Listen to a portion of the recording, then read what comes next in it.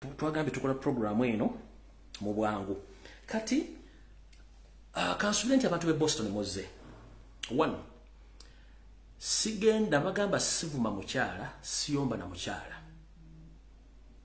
abantu be Boston mwenna abawangalya mu kibuga oba mu kabuga bwaita Waltham ngenda basa babonambiro muyito olukungana lwammwe muyito mukyalo yafande momo era mukyala momo nkulamusizzaako mbadde nkusaba n'obuwombeefu maama waayo resignation letter eri bannayuganda b'okulembera nafunye information nyingi ekwatako enkyafu embi bwetyo yonna nessaagala ku-exposinga kubanga si style gye nkolamu abakazi I can expose any man on planet earth nessaagala ku-exposinga nnyo bakazi ekikolwa kye wakoze ate ne ku report gye nafunye endala endaga nti ne Emi Katabaazi wamusinkana Deputy Isobos wamusinkana nga nakati akyali mu America kine kyajje mu hwezi kyondoza kyakuyiteko buyitizi ne kigenda kati ngenda kusa mukyala momo afande momo with immediate effect oli mu America ensemba nyamateeka abantu bakyayina ensa any slight mistake omukulembeze gyakola alizayininga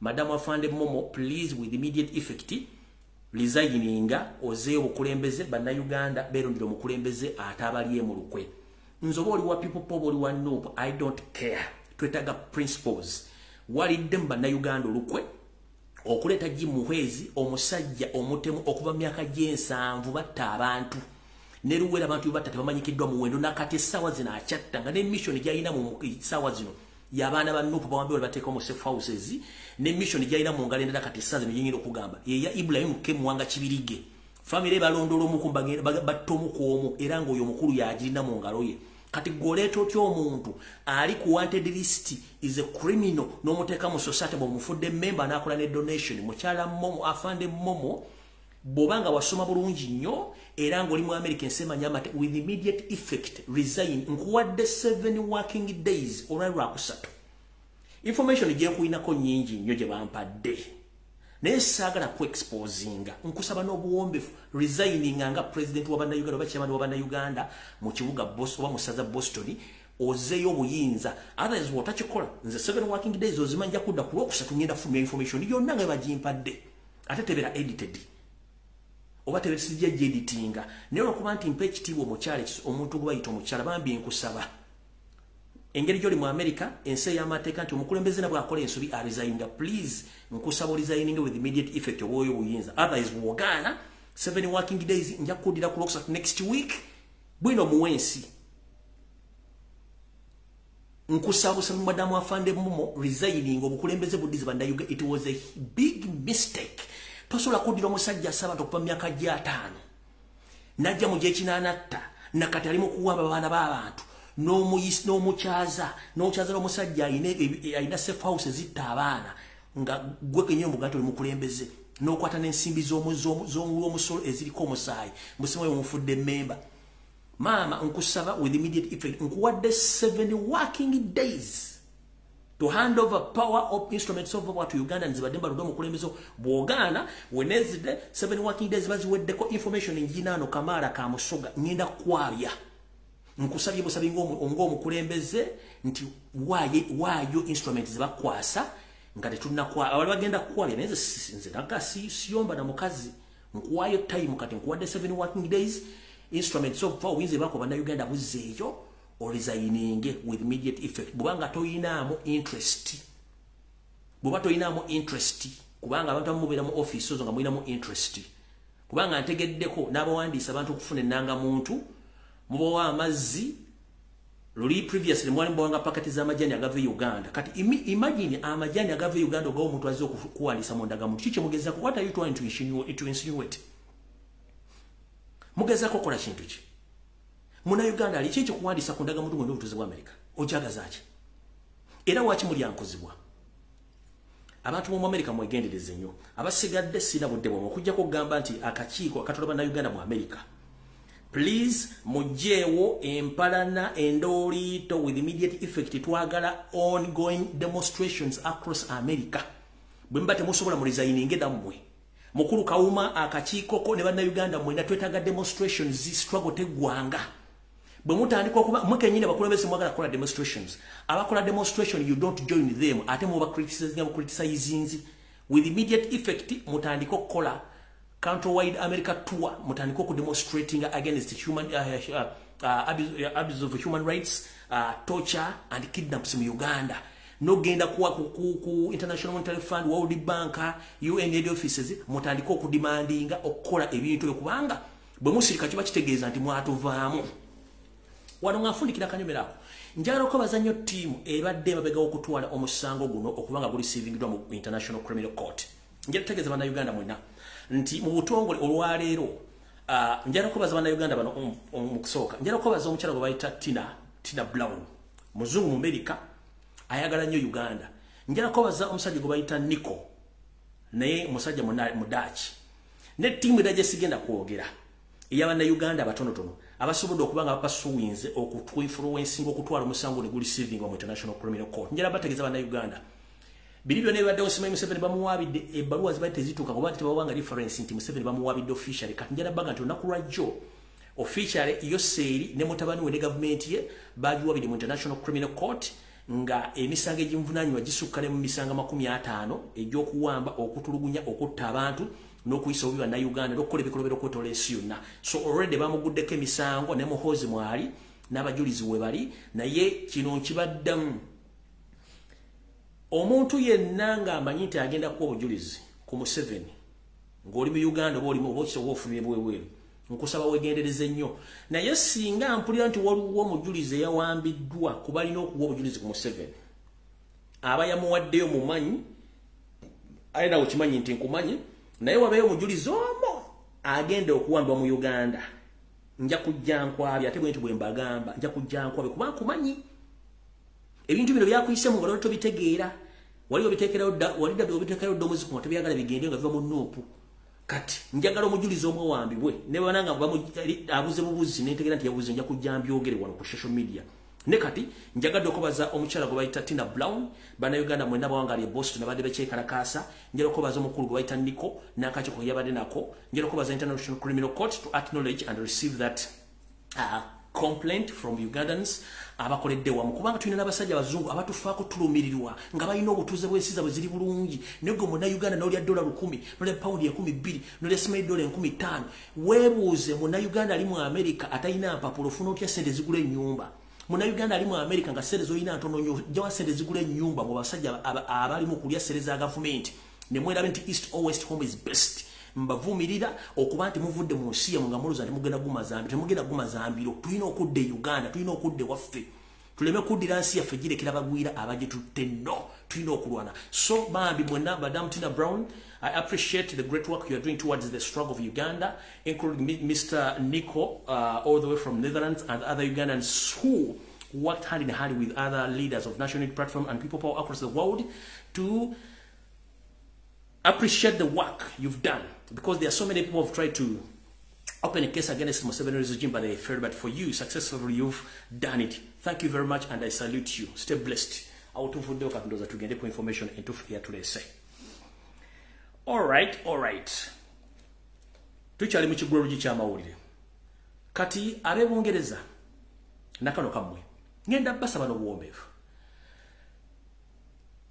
Museveni atadde ssente nyingi mu kutambuza obutwa era kitalo nnyo omu ku bakomredi baffe era badderoya kafulu omwami bamuyita Mr. Alex Olinga yafudde abductore nga tinenfa yategerekise niyo okusinzira ku reliable sources Mr. Alex ono Olinga bamuwadde buwi butwa kanyoka uli nafa kati mwena bali Bungereza njala bagamba abagenda mu machachi g'abana Uganda be very careful abali emmere mu restaurant ezenjawulo abagenda mu bbala be very careful ne ku addresses zimu waliwo n'akabinja k'abantu buli wosanga omuntu yenna nga wagira enale mugali mu UK mwegendereze buli lwosanga omuntu yenna nga wagira enale mwegendereze ne bw'omusanga ku address yo omusanga mu community mwegendereze kubanga basinga obungi bali mu kabano aka Museveni ak'ekibiina kyabwe ekiri mu kutulugunya banna Uganda so omuntu yenna ng'oli Bungereza wegendereze nnyo obutwa buli serious ebyo n'abantu abave Uganda ne batandika okutulakinga bannaabwe ab'enkyukakyuka ne batandika obbalondola ku address ng'abasetinze babawo obutwa naye unfortunately ebyo gyagenda oluvannyuma sijja kugenda So mwenna please family y'omugenzi Mr. Alex Olinga bambi kitalo nnyo kubandi bufiido mu tata fono era kano ke kalanke bayisizaawo in the loving memory the national unity platform Mr. Alex Olinga on behalf of the UK chapter leadership team. I regret to inform you that all serving member of the UK chapter executive and the newly appointed head of legal department sadly passed away on Sunday 19th July 2023. Alex was a lawyer by professional. He represented assisted many members with their immigration asylum application. Our prayers, condolences. We are with the family sincerely. Lee Oriem, the team leader, no Stroke People Power UK chapter. Bambi mobali dela. Okubanga mbedde family eyo. So mu kitegere jabe bongereza obutwa bungi nnyo. Abasajja bali mu kabano group bangi nnyo. Kati tuvudde waawo nawo tugenze ku nsonga endala. All right. Out of the war. Kati ekirala omukulu gwe mwalabyeko Samuel Walter Lubega Mukaaku yakomyewo Obungereza. Mu bantu b'Obungereza mwegendereze nnyo. Samuel Walter Lubega Mukaaku akiyo drop out yakomye mu season 2. Oluvannyuma lw'eyaweereddwa mission y'okumala Robert Kyagulanyi Ssentamu n'obublackmailinga omwezi guno nga guli guno atera okugwa guli ogwedde na guno. Now we are airplay ku media TV radio station wonanga Robert Kyagulanyi Ssentamu. It wasn't a coincidence. Omwami bali bamusasudde okuvuma okulengeza Robert Kyagulanyi Ssentamu. Era mu kwakulizo bwali muli okumufunira visa y'Obungereza n'ofumufunira air ticket ne sente enkalu. Era lwamaze okukola omulimu ogwo ku which ewedde ku Lwokutaano n'abinyika mu nsuwa n'ayingira eggwanga lya Bungereza omwami kati mu Kampala taliimu ali Bungereza. Address ngenda gifuna ne wali wonna. So abantu b'Obungereza ekyokola mu kimanyi. Omwami ono emisango gyalekayo mu kimanyi bulungi nnyo era police musobola okutuukira migration office oba muyinza okutuuka home office mbategeeza nti omuntu bw'ati ne bw'ati yadduka wano ku misango ABCD ate yazzemu n'ayingira eggwanga Bungereza. So mukoleko ng'obuyinza bwetaagisa kubanga tukoye enkwezinga abasajja bakulu abeefuula nti bategeera naye ng'obwongo balina butono nnyo bulinga bwa katyuni. So mugende munoonye omwami oyo gyali bulungi nnyo era akola emirimu gy'okuba nti simanyi kyamuleese by the way simanyi kyamuleese ayinza n'okuba nga yaze ne mission ng'ayina abantu abalala bayagala okukola ki okuteeka mu mbeera eyo bweri. So abe Boston bamaliriza na musagala baluyisaako mbagambye UBC community leader mukyala afande moment please resign with immediate effect before I come back on Wednesday. Nkwade 7 working days. Bobanga oli civilized era nga wasoma mateeka omanyi nti America omukulu wakola ensobi awaayo entebe waayo office ng'obudde bukyali. Information jenina sijja jogera. Neka storema nja kudda buli kimu kyogere. Awo nvuddewo. Kano na ukagendera bana Uganda mwenna ndio kentandike program yandese boboma into oina account mu Equity Bank across the country. Please, I'm here to inform you and I'm here to inform the general public that you have account or you own an account in Equity Bank. Please immediately if you go and withdraw your money because something wrong might happen very soon. Bobo ino account mu Equity Bank okweto legwanga yina mu Uganda. Nkusanga omwe gendo jeyo sente zo oba zikendeze waliwo ekintu ekigendo okugwa kigenda kwa unyisensi mu Equity Bank. Sigenda kulambula bukina agwawunya kujja nambula ne balabudde embulu itefayo na wango ina account mu Equity Bank yayo sente zingo obudde bukyalo kubanga wandi kifuwa ngokiza munda ekyo nakyo kibagambye ngenze maaso tugenze maaso namwe abagenda okuwandisa ID mu America mu offices namwe mwegendereze nnyo then tugende mu nsonga ngabo ziri nakano kasoke kaisewo tugende maaso bono baka njara bugende buli muna Uganda yenna ng'oyina ennyumba ez'obupangisa naddala mu bitundu bino Ntebe Kampala Wakiso. Ntebe Kampala Wakiso mukono ngoine ennyumba z'abapangisa. Nkwegalidde n'obuwombeefu please. Abapangisa b'opangisaako mubeegendereze. Akabano group kasse balandlords bangi ne keddiza properties z'abantu. Omuntu yenna bw'abanga azze mu nnyumba ne mupatana emyezi 3 egisooka. N'agamba kati agenda kusasula mukaaga ku mwaka ku myaka 3 mwegendereze nnyo. Abasinga obungi bwe bali ku nyumba batandika okukolagana estate ate nabagamba abantu bano balogo balwadde kano akaba no group balogo ebyaddala balogo bagaba obutwa balogo ate okugaba ekiwojjolo bakikozesanga mechanism ey'okukwatirako abantu baabwe kati gobo ine ennyumba z'abapangisa ng'oli landlord omuntu yenna ne bwabanga yenna kirijja naye ng'omulaba afaanana akabano musigale ku normal agreement y'omwezi ogumu nga gwagenda okusulamu gwasasula long term agreement mbi ejjabale tulobuzo bantu bangi bafunye ebizibu ku long term agreement ezalent omuntu bwalwa ku nyumba zo ngasiba mwaka myaka 3 ekivaamu anoonye engeri gyakutta ekivaamu kukyusa biwandiiko byo ebyenju ng'akozesa endagaano ezo n'akiriminga enju ezo enju ne bazitwala abantu bangi bafiiriddwa nnyo properties zaabwe mu nsonga eyo njagala kubalaga wano era mumayinza byange byogera kuliko example waliwo erubye eyo family emu nga ya muzeeyi Kiwanuka Godfrey amakage era bavubuka omusajja wali mu Kabano ayagala gatwala era mbintu byakuba nti kati yefudde nti muzeeyi yamuguze ennyumba n'endagaano ne ziruma nenge endagaano zino za kicupulite ziriyo endagaano zino za kicupulite ziriyo zizo bino bitubagamba ne tusanga ne mama lighting nga nyingi alright kanso kenkendeze ko light endagaano zizo muzira bulungi nnyo nesimali wacho lumwata endagaano zizo muziraba ezo endagaano bapangise bazikola nga befuulidde balandi road bano bonna bali mu Kabano group endagaano bya mupangisa nga akireminga ownership eyenyumba zabaddeko okumala emyaka era enyumba zezino za kireminga ntizize nengula maze okufutiza muzeeyi bamuwadde obutwa muzeeyi akaddiye light nyingi nnyo simanyi lwaki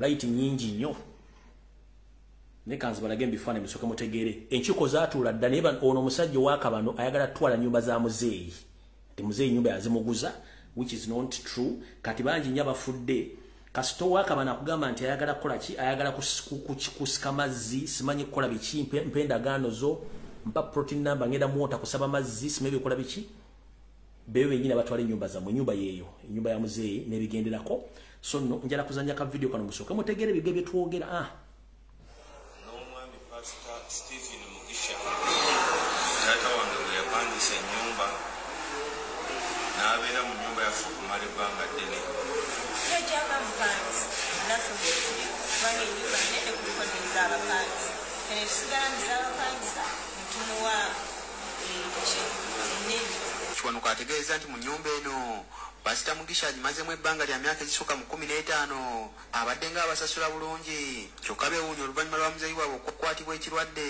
era ono wano we yatandika okubeefuulira Desemba wa 2022 bwe yakoma nga tumugamba nti twagala ennyumba yaffe tugikozese kitaffe mulwadde ayagala obuyambi mbere nga tumujjanjabira amaka gagenda muwona tumujje Masaka mwami natusuubiza nti agenda kuba kasooka nga tukolagana nga n'ebigambo bikwatagana naye tuka emyezi 3 bijja kukwako natandika okukuzaakuza tutagenda nga mukizibu abadde ayogereramu nti ennyumba siyafenyongamba nti obukakafu endagaano balumiza Pastor Mugisha Stephen ow'ekkanisa y'abalokole eya Faith Healing Center esangibwa Nansana okubeefuulira n'alemera mu nyumba yaabwe eyo sigenda kulwawo ndoza mutegedde group ya Kabano kibakola si balogo balwadde ate njala bawa identity yaabwe mpa 1 mbagambye balogo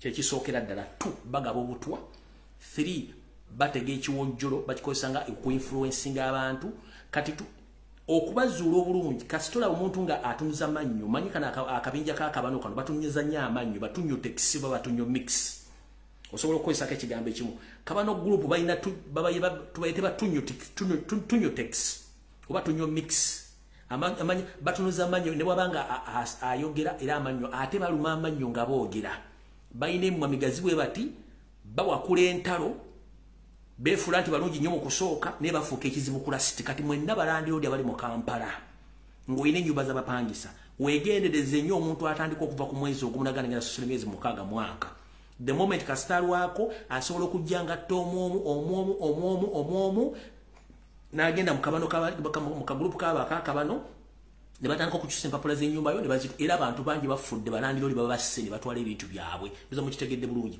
so abantu abo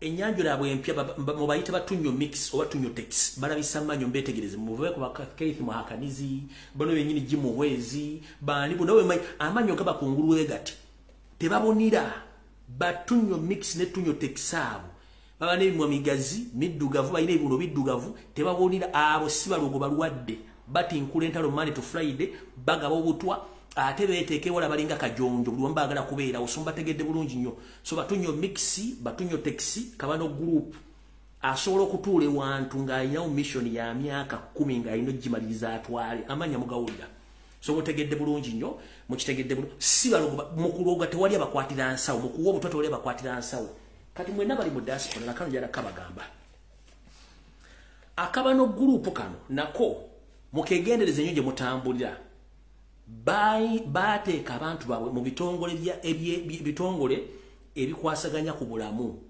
era mwenna bali mu diaspora ng'obadde munnabyabufuzi obanga bakumanyi togeza ne werwaza n'ogenda mu ddwaliro ne bakusindikira nansi okujjanjaba oba okuteekenga care of you ng'amannya alina ga Kiganda oba amannya alina ga Kinyarwanda beebo kubanga basitationingayo abantu baabwe worldwide bali mu health mwe bali bulungi worldwide bakolanga bannansi bali mu finance okwetola ensi yonna mu bitongole byonna bakola emirimu egyo bali mu legal department okwetola ensi yonna mu migration departments ez'ensi yonna mwe bali abagenda okufuna aba lawyers migration lawyers ba interpreters gye bali abantu abasinga obungi bafiiriddwa legal status zaabwe refugee status zaabwe olw'aba interpreter abanyalwanda babaleetera nga temumanyi bwabanga tebali mu legal department ate bamakinga sure nti abaana baabwe bawasa abamu ku bantu abali mu legal department ne bakozesa influence okasitategera information ekwatako na influencing lawyer oba na influencing judge okuba nti bakola decision eyo so kati muna mutegera abantu bano abakabano group omulimu gwe bakola tekwotola ensi yonna mwe bali bakola emirimu gya Museveni okuba nti batambuza dynasty yaabwe ekitajja kusobola kufutuula kuba exposinga mutegere bulungi nnyo buli kimu mukitegeere mulyoke mutegere biki ebigenda mu maaso. Alright,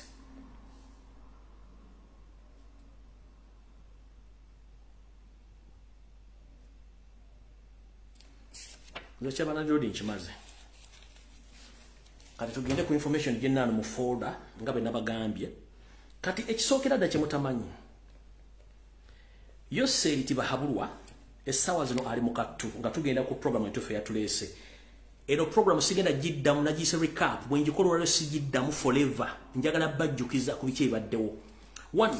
Yoseri abadde akozesa ssente z'eggwanga ng'asasula abantu betuyita aba lobbyist ye muntu akuuta akadingidi ku international level nti singa abawo ekintu kyoyagala mu office nenga tasobola kutuukayo oba okublocking aba lobbyist kati Museveni abadde ne ba lobbyist okwetola ensi yonna era nga basasula ensimbi empya n'enkadde okumukuutira akadingidi n'okugjawo ebintu ebisinga obungi n'emiziko gy'abadde akoze era nga balobbyist bano abawa ensimbi okusinziira w'abayagala bamukolera ebintu ebyo naye nga abasinga obungi bali ku international level abalina mu World Bank abalina mu IMF abalina ebongereza mu Royal Family abalina mu byobufuzi abalina mu European Union abalina buli wamu wonna abalinawo kati sente bwe zigenze zimukeewa kyakoze kubanga bali bafuna $5,000 ku kakadde buli mwaka kati nasalawo atandika okusindika enkwezengeze zigende mu diaspora nga zigula omuntu omu ku omu nga zimukyusa obwongo kubanga mwabali mu diaspora asobola okuwa omutwalo mu $2,500 n'okyusa obwongo naye bali ba lobbyist baali bafuna ssente $5,000 ku kakadde kati we basindika bano bajji mu nkwezi najja mu America n'akuwayo $5,000 n'akuwayo $10,000 ne bakugulira ennyumba ne bakugulira emmotoka kati yerevo gyatuuseeko nti kati azze ku gulawundi bali ba lobbyist ssente kyazina zibasobola bafacilitatinga kati azze mbanna Uganda mu komite zigula muleke okwekalakaasa muve mu byobufuzi mukole mu era kyovula buli avaina gati tetuyimbya abufuzi tubivuddemu waliwo politics aside ekyo mukitegere nti bana bato obusinga obungi baguliddwa obusinga obutonotono kubanga Museveni kata kyasobola level eya waggulu level gyasobola okuinfluencinga okugula abantu ku ssente $2,000 $5,000 $10,000 bati kubanga ezo zakyaziinawo neziri $5,000 kakale takyaziinawo kati kyabasindika bano bajji mu mwezi Emi Katabazi n'abantu abalala batambula mu diaspora na zino muzimuyite enkwezenge ziri mu opposition batambula bagaba ssente okuliyetinga entalo within the struggle nga bakifacilitatinga gwewebuuza gwatagaba information ate lwaki olwanyisa information y'omuntu gyagaba oli watakwogeddeko lwaki ate olwanyisa information gyagaba nga ekuba Museveni kati weebuuza kyetubagambye nti buli muyeebereremu kati tugenze ku program entuufu eyatuleese muwulirize bulungi nnyo program entuufu eyatuleese mulyoke mutegeere program entufu eyatulese yino wano wammanga jenjagala basaba okulira musoke mutegere bulungi nnyo tugende maaso nga mwino okubitegeera. All right. Bajjajja ffe tetugenda banenya kuba temwamanya. Ekisa mwayina kingi nnyo okuba nti mwayamba abasajja bano abaka bano group nga temutegedde. Naye ebintu bino ndowooza basinga obungi mbirabye bazzukulu nga bali mu kubonaabona naye ng'ate ekituufu kiri nti abasajja bajje beeteeseteese. Program gyengenda okukola olwaleero sirigiddamu wadde ogyogerako. Programu eno y'abasajja bano abaatwekokamu gye bayita Hima Century Tusi Dynasty. Era abantu bano baatuula ne bateesa naye nga mu kutuula kuno temwalimu munnansi wa Uganda yenna, bonna baali bakabano group batunyo mix be baali mu meeting eno. Era meeting bwete bwe yatuula bulungi nnyo.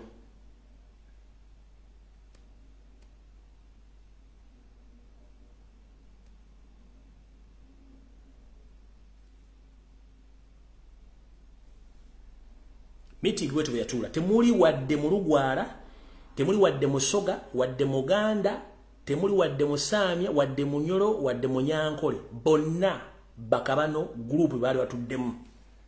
Tugenze maaso.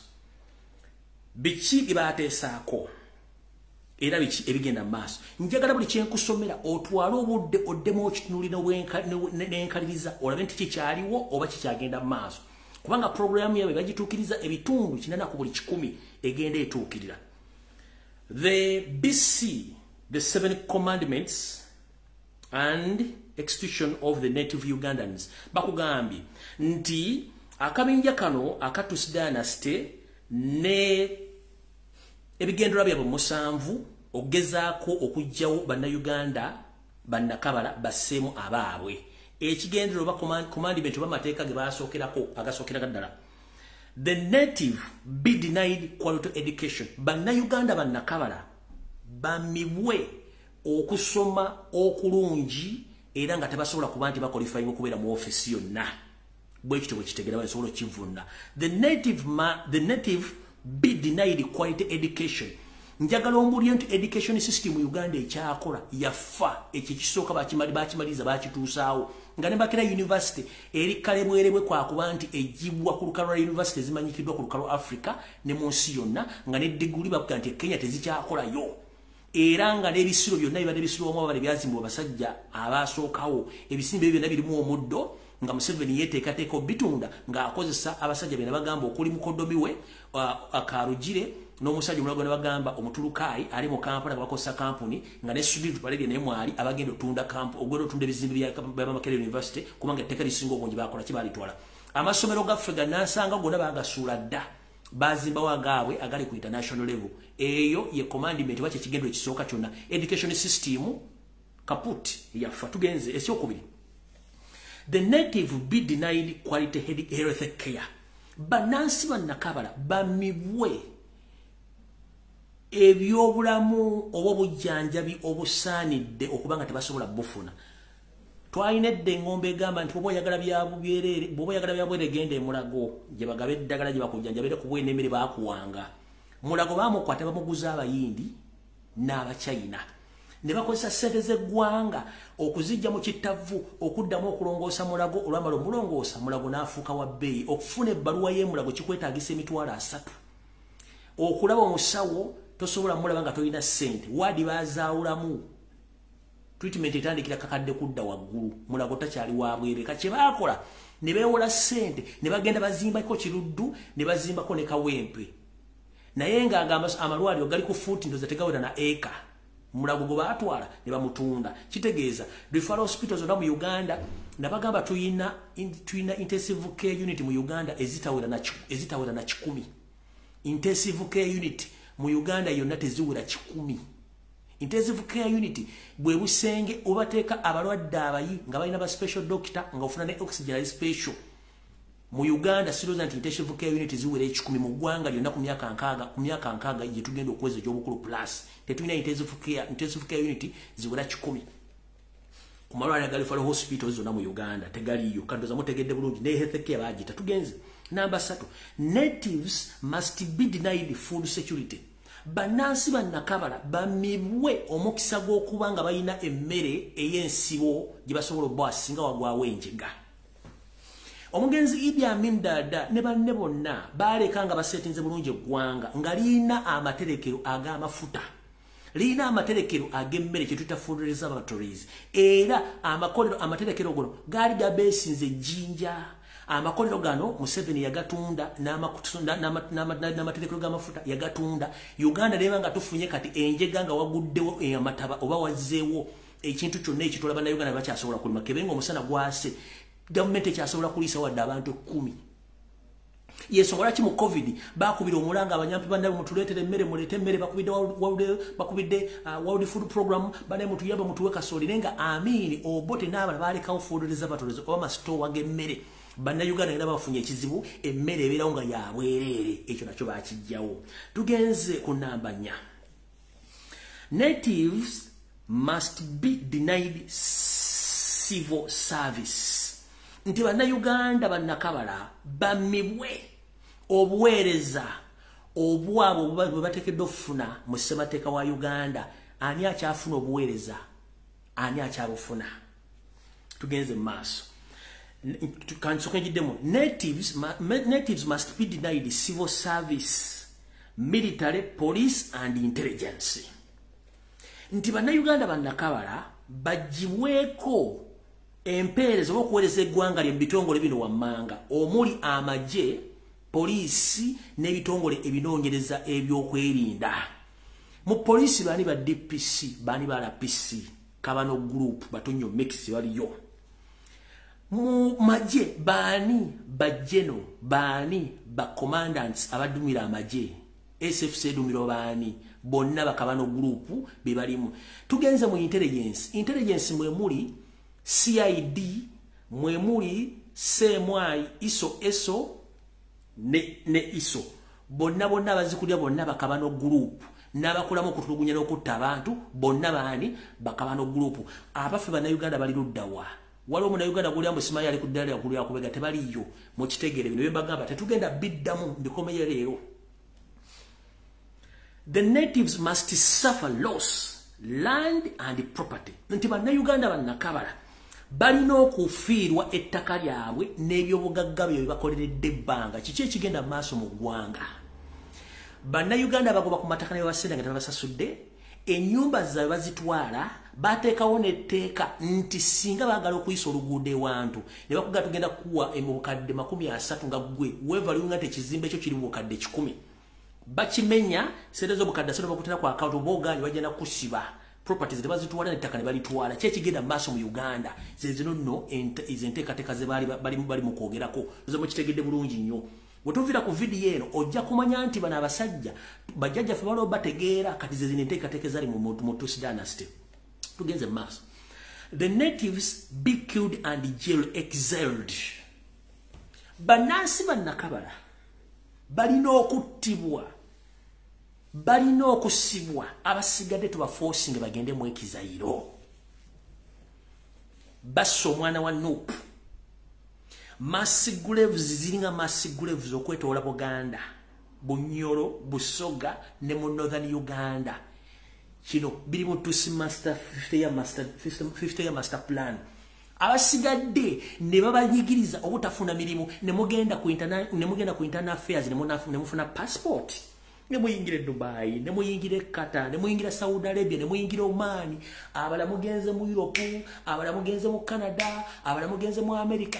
Abala bafiira mu Semayanja nga basala zino ensi okuyingira ensi endala ekituyita exiled. Ne mudduka mu nsi yammwe nga muluza si kigendere, kyali kigendera nga kiteeketeeke. Kyova olaba Gashumba jjana yasamiranga akagiga kali ku mundala akayo kakonsera. Abanyarwanda tebatuwa passport kuba bakimanyi nti abanyarwanda balina osigala ffe batunyigirize tufulume. Do you copy that? Kama n'okunywa w'amazzi.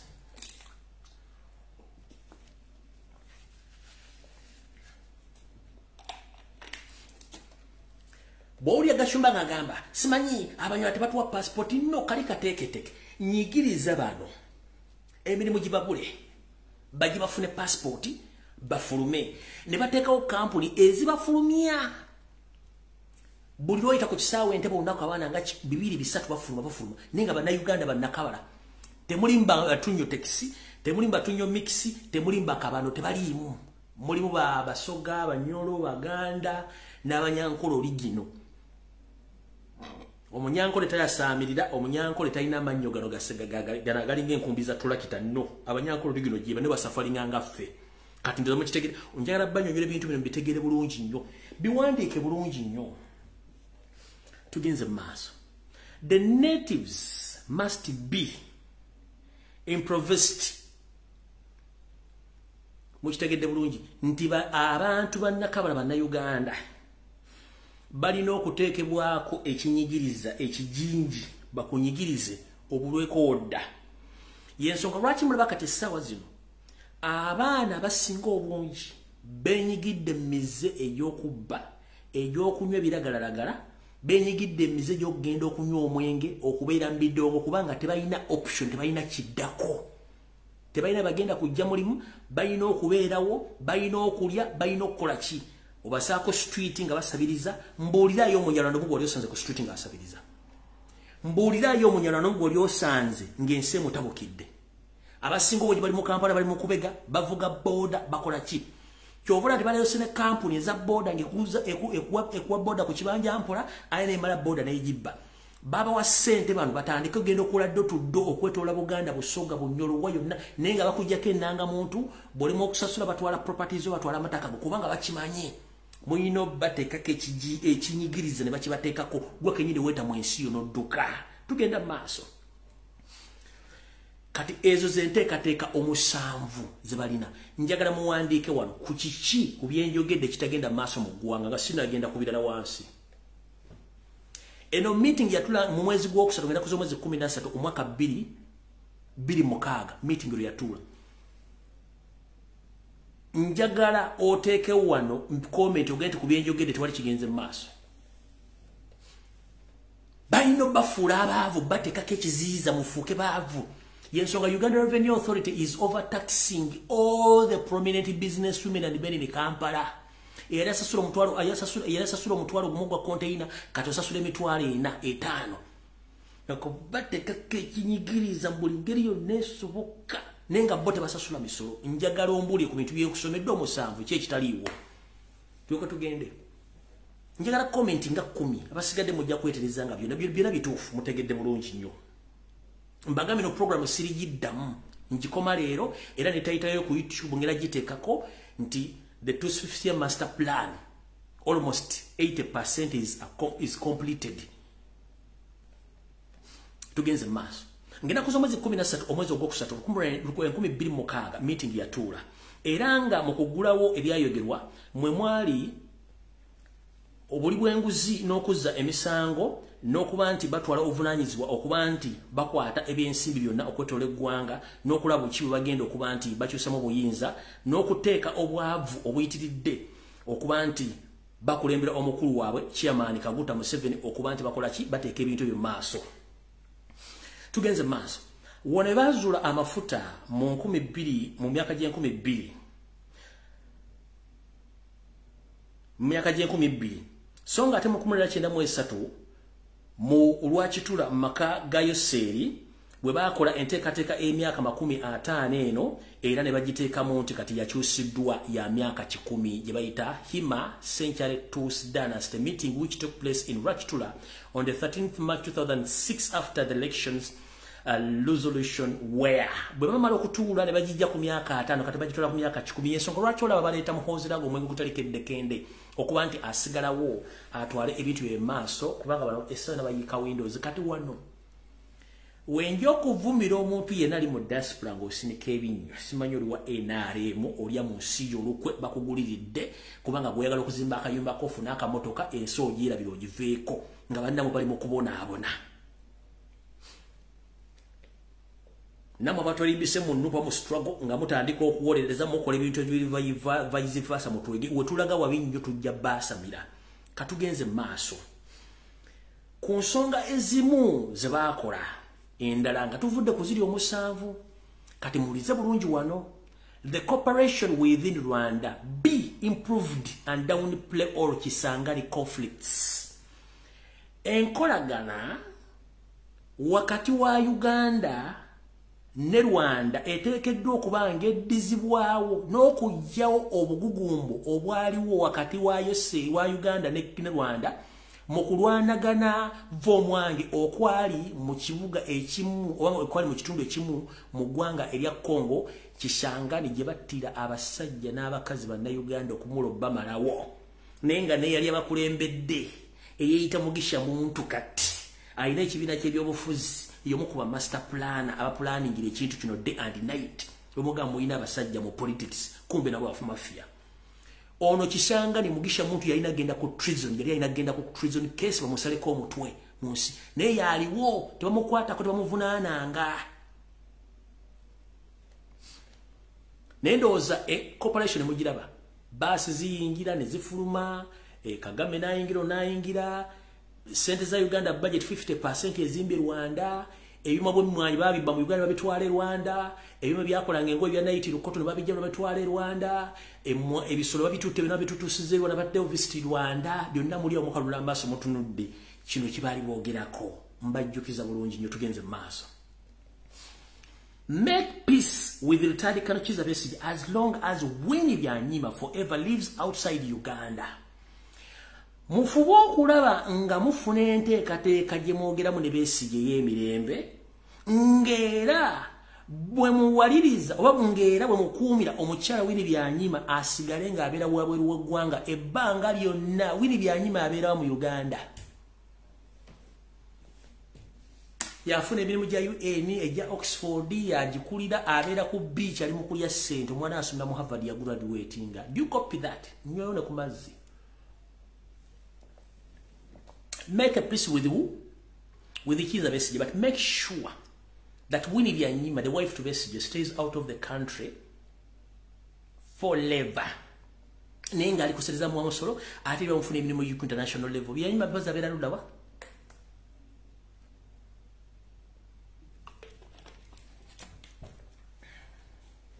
Tugenze maaso. Increase the number of districts to increase political fatigue at the central government as well expand parliament.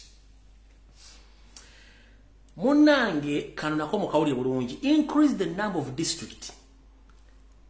Gezaako nnyo okwongera omuwendo gwa district mu ggwanga. Era ogezeeko nnyo okugaziya okuteekawo ebitundu ebisinga obungi ebinaavaamu okwongera ku ebifo ebyesimbibwamu n'okugezaako okugaziya parliamenti bafune omuwendo omungi nga bo. Buli lwe bakuliyetinga district wabeerayo okulonda abasentebe wabeerayo okulonda constituency empya bonna abajja okulonda babeera NRM. Yensonga lwaki alina abaka bangi nnyo abasobola omukolera ekintu ekyo. Buganda yesinga obunene ku bitundu byonna ebya Uganda. Erina bambe ba parliament batini nnyo naye ankole entono nnyo ekitundu kire ky'abaserengeta kiina almost bambe ba parliament abagenda 3+ kubanga bo kye bakola enteekateeka yaabwe kikyamu kyenjogera oba si kituufu. Parliament bali mu kugizimba empya okugigaziya okujjawo enkadde. Omungereza oba abasooka abakulembeze gye bazimba bagijja lwaki bagijjawo kubanga kana akawaayiro kaabwe ke baateekamu expand the parliament bali mu kuzimba parliament eneejyamu embaata zaabwe zino ezaneti zonna. Tugenze maaso. Bring Amama Mbabazi an immigrant Hutu closer to the plotting and deck for the coups he has successfully foiled. Later, Amama Mbabazi omugwira kino twakibagamba dda Amama Mbabazi is not a Ugandan. He is a man from Burundi, omusajja omuhutu si munna Uganda. Lwakuba nti abadde mu byofuzi bya Uganda nga naye yeekwese mugamba akole statement ya dakika 10 nga ayogera Luganda ayogera Luganda be dakika 3 nga addressinga public yajja okwesimbawo byamulema. katwa gamba ndo musajja ne muwutu ne muwakana kati baba kugambya rubile ipapola byabwe bring a mama mbabazi an immigrant who to closer to the what to the plotting of deck for the coups he has successfully followed ono yabaddewo okuliyita buli muwatwa gonna okuguzibikira byonna abandiyagadde okuwamba abandiyagadde okuyingira byobufuzi byonna n'abakwasaganya n'abateeka kuwalaga ekifaananyi nti bwe kimu kiri bulungi tagukoze mwamufubutudde bungereza nga ndabo gisimufungizo kye kyamututteyo yabadde akolayo ki tugenze mu maaso hand over regular civilian security to Kalabe Kaihura and use it to control Kizza Besigye not to go overboard. Dira ebyokwerinda ebitonotono obiwa civilian nenga beyambisi bobiwa civilian abantu ba bulijjo naye nga alina ba controllinga ye Kalabe Kaihura naye nga bamutaddeko kuba nti Kizza Besigye ayinza kyuka timing amukwasaganye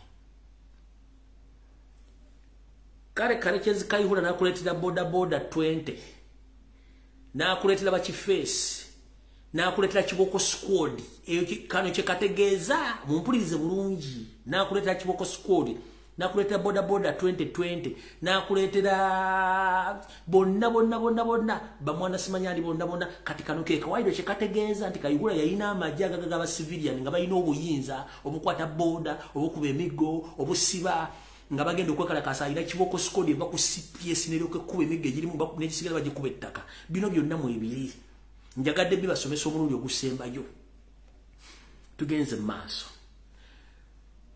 shift power from the mainstream institution to project authorities and commissions which should be run by biological allies or trusted social network of two dynasty. Chuso obuyinza mpola obujje ku mitendera eminene Chuso obuyinza obujje ku mitendera gy'ebitongole ebinene ng'obuze ku bitongole nga ebya authority ne ba commissioners olyoke obize mu buyinza bwabo abatulinako oluse n'abo betwesiga abali mu network zaffe abakolagana etusidana siteki ekigenda mu maaso ne baletera the authority ne baziteekamu abantu baabwe ne batuuka kati buli kimu kyonna commissioner wa gundi muntu mutuusi ono gundi mwono bwati nisa mukitegedde bulungi nnyo be trustinga ba trusted mu system ya nisa mukitegedde bulungi nnyo tugenze the Presidential Guard Brigade should form a special unit to monitor wealth flow and outflow of individuals who do not belong to Tooth Dynasty by Hima's Tooth Century. Bakugambye the Presidential Guard Brigade nti akabinja akakuuma Yosei katekeddwa awaate okukolawo ekibinja ekirala okunoonyereza ku bantu Bannayuganda engeri gye bayingizaamu ne gye bafunamu nga bo baagala kibeere nti bamonitalinga abantu abo okukuuma akabinja kano akaabwe ng'era bwe bajja abo abatali mu kabinja kaabwe bo twasoka kufuna Presidential Brigade ne bagifula SFC neva mu ebinja bingi nnyo kati ebirigo abantu ku mataka ebibente nabagambye mwenna bali mu banka mulina ya account mukimanye nti buli department ya banka mu Uganda erimu omuntu alipotinga ensaasaanya enyingiza eya buli Munnayuganda yenna alina ssente ku account mu Uganda abambega gye bali era mu bali mu banka mukitegedde bulungi nnyo kati akabinja kano kagenda kagobeda kyovola nti waliwo bitongole binnakabala ebirina okukola emirimu ng'ekitongole kya IGG ekya Betikamya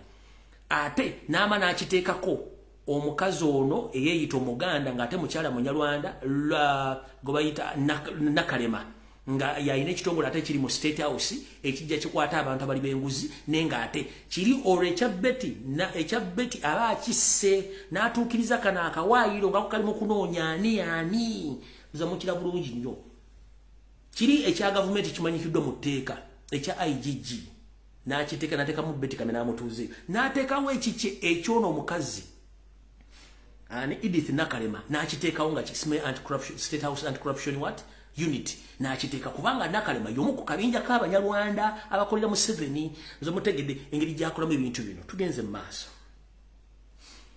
Block and destroy any educated rich Muganda, Northerner, Easterner, Banya, Katatumba should be categorized equally for all his monarchy's ideas. Wale kulieno kombe swan. Siba. Yonona. Bonna. Abasajja. Abaganda. Yonona. Siba. Basibire chikokoro. Yonona yenna omuntu asomyeko era nga mugagga ng'ava mu bitundu bano bammanga nga Muganda ava mu mambuka ga Uganda ava mu bitundu omuli Busoga Bunyoro Busoga wakweyongera waggulu eyo mu Bagisu era bafuule abava mu East era muno mwe mujja okutwaliramu ne Bone Katatumba ateekeddwa okuba nga naye agwa mu luserwe lumu okuba nti naye tumwekengera ebyatuuka ku Bone Katatumba ali bamutaddeko omuyindi Shumuku ng'atwala ebintu bye era omuwala Angela Katatumba n'abala ne balwana nnyo okuba nti basigaza ebintu bye others naye yali awedde kati bwe muba muwulira ebintu bino ono si firimu ono si zaala mutegeera bulungi nnyo ono si zaala. Block destroy any educated rich Muganda, Northerner, Easterner, Bone Katatumba should be categorized equally for his monarchy ideas. Bone Katatumba na ye olwokuba nti munda Uganda oligino naye baamuteeka mulanga nti oyo alina okuteekebwa wansi mu by'obugagga bwe n'asuulibwa n'afiira ddala era baabaliza bamusse baamuteekako omusajja Shumuku n'atala ebizimbe bye n'atala hoteli buli kimu naye bano abaana baalwana okutuuka nga Bone Katatumba akyaliwo ndowooza mutegedde bulungi nnyo. Kale tugenze. The TUS membership should control all the resources in the country. Akabinja kana akakabano ak'Abanyarwanda kalina okukola buli ekyetaagisa buli memba waako okuba nti yeenyigira mu kuba nti bateekawo obwannannyini era nga balondoola n'okweddiza buli kyabugagga kyonna eky'omu ttaka ekisangibwa mu ggwanga Uganda. Salimu Sale ogwagukozi yeddiza ettaka lyonna okwetoola eggwanga Uganda. Toyota ne Sodo beddiza buli kirombe kyonna ekifumamu zaabu, ekifumamu golodi, ekifumamu diamond, ekifumamu uranium, ekifumamu buli kyonna. Ndoza mukira bulungi nnyo. Abantu bonna bali besimya golodi babagoba kandoza mukitaba zino zonna ponti zobabule muzijjukire mutegere mugula amaaso tugenze mu maaso. Train all our children using the most elite education there is. Train all our children using the most elite education there is in the world. Bakugambye bagenda kutendeka okusomesa abaana baabwe mu masomero ag'ebbeeyi okwetoola ensi yonna okulaba nti bwe bamaliriza badde ate batwale ofisi zonna ki ekigenda mu maaso mu Uganda. Abaana basomera zi Harvard, basomera zi Manchester, basomera Buyindi, basomera masomero ag'ebbeeyi kati ne baba teyagudde degree bakomawo ne bakola abamu basomera ludda mpoza bamwe. Where are they schooling from? I'm asking you indigenous Ugandans, where are your kids are schooling from? Make education very expensive to the extent that a nursery kid, even nursery people pays around 1.5 or 2.5 million Ugandan shillings per month. But how much do you get per month? Your parents, how much do you get per month?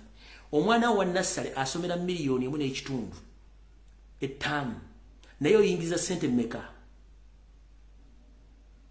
Bataddewo omuwaatwa abaana bamwe tebajja kusomera kutunda mataka ate amataka bagatwala bagenda kusomera luddawa bafunira passport genda ku kyeyo kubeera eyo sente bazisindika nga bazibba nizo mukitegedde tugenze maaso. Uphold the current circular in all government and private schools for the rest of Ugandans to widen the gap between the Tutsi and all the rest. Ulida. Gezaako nnyo okuvuruga n'okukyusa ebyenjigiriza mu masomero ga gavumenti ate owe ago agali private ebisinga obulungi okugezaako okuteekawo enjawulo mu nsoma y'abayizi wakati w'abaana baabwe abolyo olw'abatunyo teksi batunyo mixi naffe abaana bannakabala bannayuganda kyovula nti amasomero gabagali ku international level abaana basoma practicals mwabamu basula mbiwempe tebalina kye bakola eyo egapu gye boogerako enjawulo teekawo enjawulo byenjigiriza ne bagiteekawo nga nnene nnyo nemwe temusobola kulaba nti abasajja bano bakola ebintu bino bino ebintu biwandiike sibijja mu mutwe gwange mbagaye eno vidiyo esembayo okwogera ku bintu bya 250 master plan babiwandiika tubagambye kano kabadde kakubajjukiza bujjukiza biki bigenda mu maaso mu ggwanga tugenze mu maaso nkyabasomera aya train members of BC to professionalize oil exploration trade. Munange genda otendeke bonna abakabinja akagwa mukowe lyaffe eryaba kabano group mukowe lya kabano group ba member bonna bagende basome butya amafuta jigasimwamu negajigatundwamu bani mpoza bali mu kusima n'okutunda amafuta bayita bannayuganda bonna bali qualified ogenda okusaba scholarship bagende basoma amafuta abaana baffe ne bateekamu abatono ennyo ne bagenda okusoma naye bagenda okumaliza okusoma bati bonna abafuna emirimu baana babo abaffe abataafuna mirimu bayitirivu nnyo mulire kyali bamuyita sendawula kutumiddeko oba gy'oli kuba gomu ku group abafuna omukisa naye bweva bakuwa omulimu tewasigala mu busomesa sendawula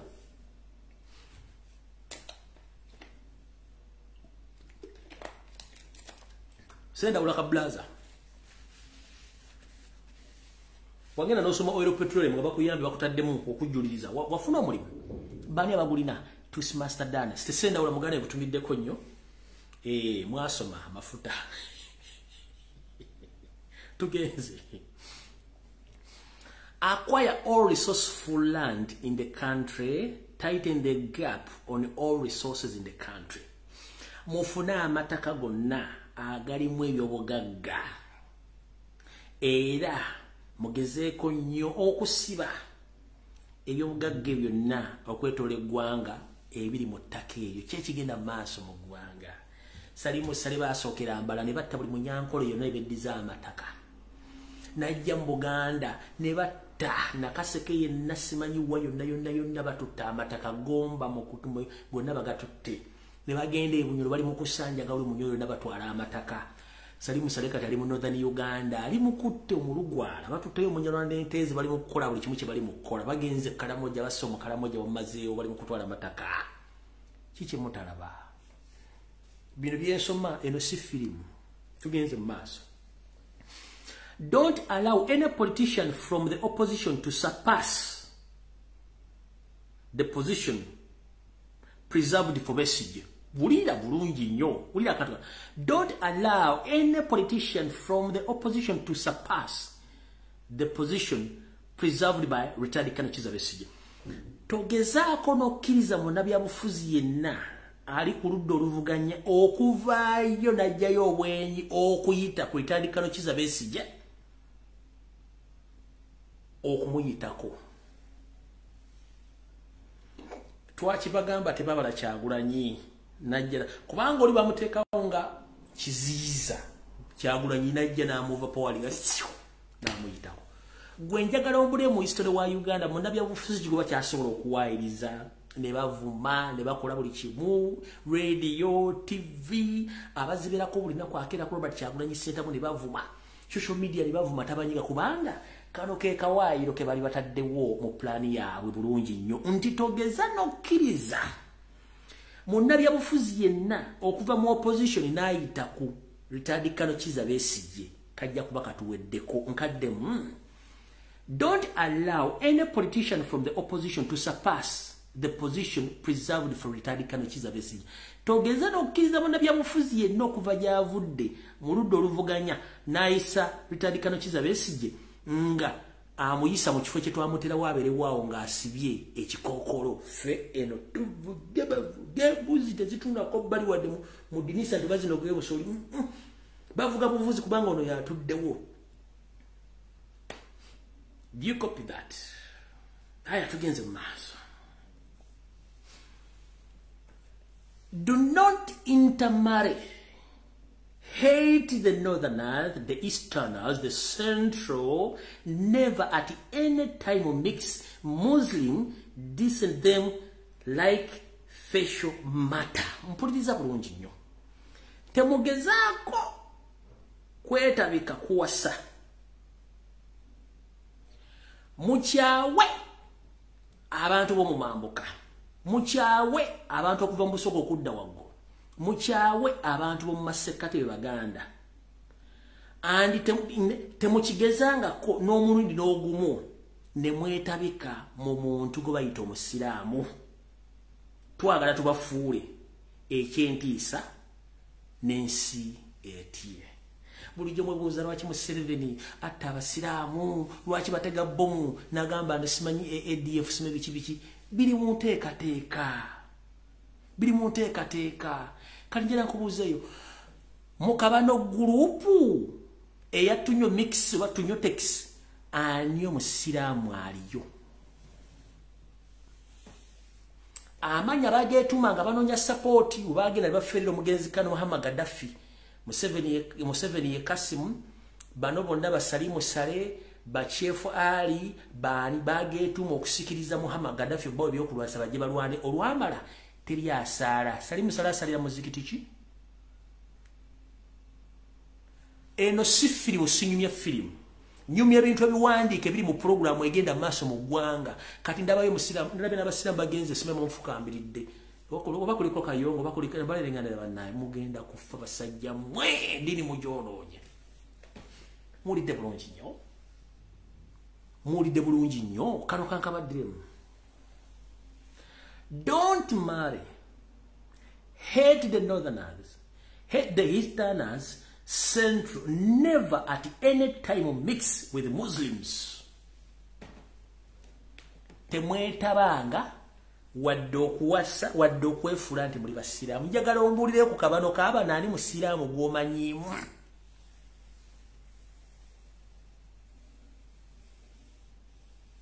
Njagala ombuuliremu mu Kabano okujjako abe bakozesa okubega nga Anas Kalisa, Kim Kalisa, ono wa NBS agenda okubega eri ekibuli n'agenda kuba batamuzaata n'asooka n'adduka nga bamunoonya kati yaddayo bo balowooza abantu beerabidde kyovula jjajja w'Obuyisiraamu yakugamba ye mamayi Museveni abantu bawonsinikira n'okumbe gamba manyi yali ategeeza Kim Kalisa n'akabinja kalwe kano akagenzi wa Museveni district abo bamanyi bulungi nnyo mukitegedde bulungi nnyo ekintu ekyo. Njagala omule mu Kabano group batunyo mix batunyo tex family ya Museveni limu Omusiraamu mu Kabano group kona akafuga government mulimu Omusiraamu ngaba mu family ya basajja Abanyarwanda bajja okuwamba eggwanga ani gumanya Omusiraamu lwaki abasiraamu bebafuula nti bebayeekera bebatemu bebakwata kubanga kiri mu nteekateeka yaabwe nti hate bakyawe kati nepulewe najja nangamba simanyi obubi biki nja kuliisa ebinnyo. Tugenze mu maaso. All public properties belong to Tusi dynasty. Ebyobugagga byonna ebya government birina kuba nti bitwalibwa akabinja kana ak'Abatuusi batunyo mix. Kiki ekigenda mu maaso munnange? Be baani ababirina? Baani ababirina? Nyeyongedde mu maaso. The Tusi dynasty should be encircled by the Banyankore, then by Hororo, Bachiga, Tusi, the Hutu. The rest should be workers. Drown themselves and all Muslims invisible and outcasted. Akabinja k'Abanyarwanda bano beeteekako olukomera ng'era beefudde oba bagala kwefuula nga bali bagala kwesako olukomera naye nga beefudde Abanyankole, Abaholo, Abakiga, Abatuusi oba abahutu wulira sako zaabwe nti kana akabinja k'abasajja bano akatusi dynasty kayina okuba nga keetooloddwa keefuule mu bantu bano wammanga abanyankole abahororo abakiga abatuusi n'abahutu abasigadde balina kubeera abakozi baabwe era balina kubeera nga bawambibwa okubafuula abaddu n'abasiramu bonna okubafuula nti balina kye balina kubeera era babateekeko ekinja ekibanyigiriza. Tugenze buli avaayo okwogera ayogera ng'omunyankole beeyita bakiga beeyita banyankole beeyita n'embwa zino zitumanyidde. Shift some of the investment from the West to China, Russia, Saudi Arabia, Jordan, Kuwait. What is taking place exactly? Waliwo kugamba nti tujje kubimu oba ebyobugagga ebimu tubijje mu Uganda tubitwaleko mu mawanga ageebunaayira gamba nga wa bagatwale mu nsi z'abazungu muri America, Canada, Bungereza ne European countries agezimba zitwale mu China, endala Russia, Saudi Arabia, Jordan ne Kuwait. Kyekigenda mu maaso mu ggwanga byebinyini bigenda mu maaso mu ggwanga kuza mutegedde bulungi nnyo. BCD should grow to the level of controlling number of factors in the entire Great Lake regions. Kino kitubagamba buli lunaku bakugamba akabinja kaakabano akakulemberwa Yoseeri kaagala okuzimba katuukire ddala okwetooloola ensi zonna eziri mu kinyikiro ky'ennyanja gye tuyita oba kye tuyita mu kinyikiro ky'ennyanja ezigattira mu Great Regions. Muno mwemuli Burundi, Rwanda, Congo, Central African Republic, Uganda, Kenya, Tanzania, South Sudan, genda mwana Ethiopia, genda mwana Somalia. Kiki ekigenda mu maaso kituba tubasomesa bagenda bagaziwa bakola buli kimu muri awo mukanudde amaaso ate si bangi batono nnyo ndoza mukitegedde bino bintu bibadde tubasomesa lunaku nga mwebuzabuza nga bafuka banaaba.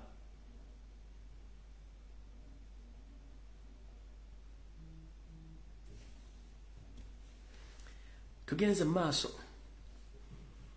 To advance the wealth of BCD, 15% of the national budget should directly be drawn and distributed among the members of Tutsi dynasty, regardless of their jobs, position, or age group, as long as one is 18 years and above. Bakugambye. Tugenda kola enteekateeka ey'okugabanya obuyinza n'obugagga mu kabinja kano akaabana abantu ng'ebitundu 15 ku buli 100 ku ssente ez'embalirira y'eggwanga ziweebwa era ne zisaasaanyizibwa mu kabinja kaabwe kano nga baziwa abaana baabwe ne bazzukulu baabwe mu bifo gye bali tebafuddeyo ku myaka kasitaba nga weze emyaka 18 okudda waggulu. Ki ekigenda mu maaso mu ggwanga? Kyekyo ekigenda mu maaso. 50% of the national budget should be drawn into BCD membership through contracts, project and salaries supplies. Ekyo sigenda kiddamu. Ebitundu 5 ku buli 10 ku mbalirira y'eggwanga bigenda kubanga biteekebwa mu kabinja kaabano era nga bazifuna okuva mu contracts oba nga ziva mu nteekateeka y'okuba nga bakwata emirimu egyali gikolebwa companies bonga balina companies zaabwe okuba nti n'ogenda bakendeeza emisala gy'abantu n'okuba nga bakufuna buli kimu kyonna okuba nga batambulizaamu ssente zaabwe. Yensonga lwaki balina ne supplementary simanyi eno ya security simanyi zino muziwe salimu sale simanyi zino musiwe sudiri simanyi zino muziwaani kubanga zitambula mu bo.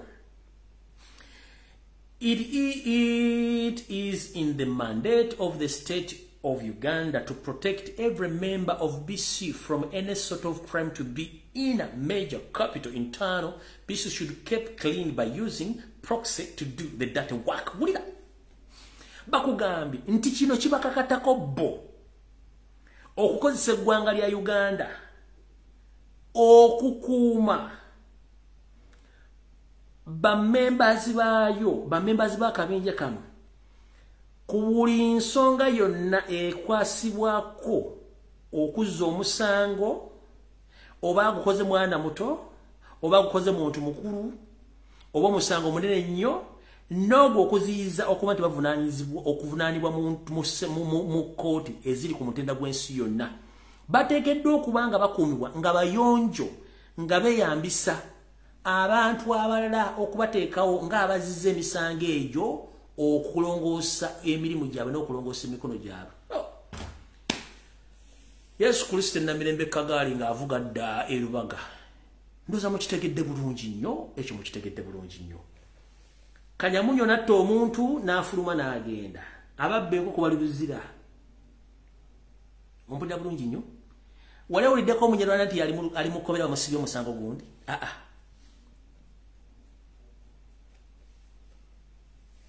Mulabe bulungi nnyo omusajja ono aponyebwa afudde n'abagambye omuntu bw'afa baleetayo ekintu ekikola ki ekibuzaabuza. Towulirangako nti gundi yakoze ekintu kino bazizza omusango baleetayo abantu kyovula bastage ne baleeta diversion bastagingawo omuntu olinagenda ganze nassa abantu b'ekaseese naye ng'eyabase SFC Banyarwanda ndoza mukitegere lwaki abantu naku zino bapebaga nze nasse I'm the person responsible for the assassination or for the massacre which took place in Kasese. Eno ye tactic bakuletera omuntu n'enfuna nti yakikoze kiri ne kiyita ne kivaawo.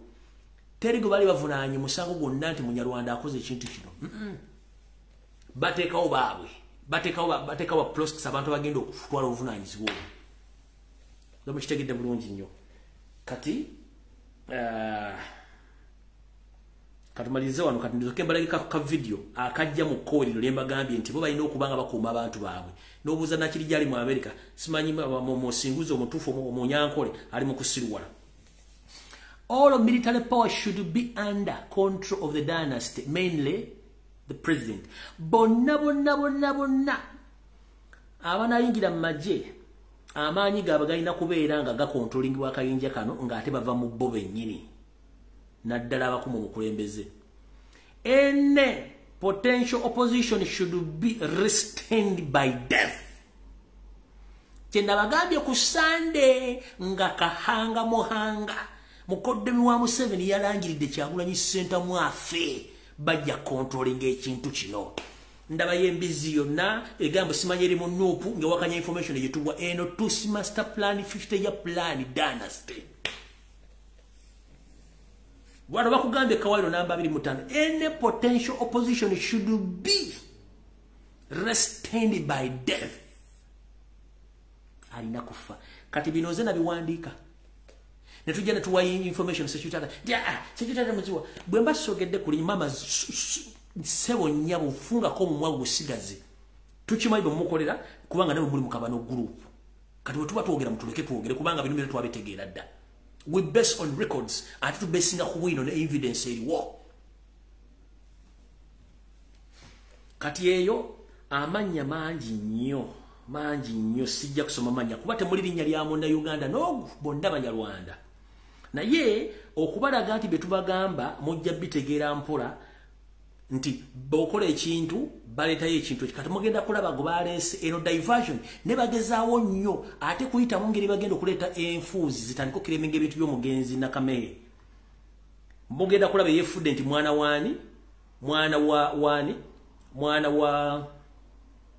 wa Aponye eyavuddeyo ku lasti mwana wa Aponye ne bujjo bombuuza obadde ludda wanga Aponye waali nga tasobola kwogera nti mwana we ulira bulungi nnyo bino byembagamba ne mulowooza ntusaaga oli yavuddeyo. It's kind of a diversion naye bagenda kikozesa oclaiming properties omusajja n'okudividing a family yavudde mwana wa Aponye at this particular moment ulira bulungi nnyo. Ensongereze omwami ono agamba nti mwana wa mugenzi mwami Aponye era agenda kubanga atubuulira ebigere ebimujje e Kabale okujja e Kampala okuba nti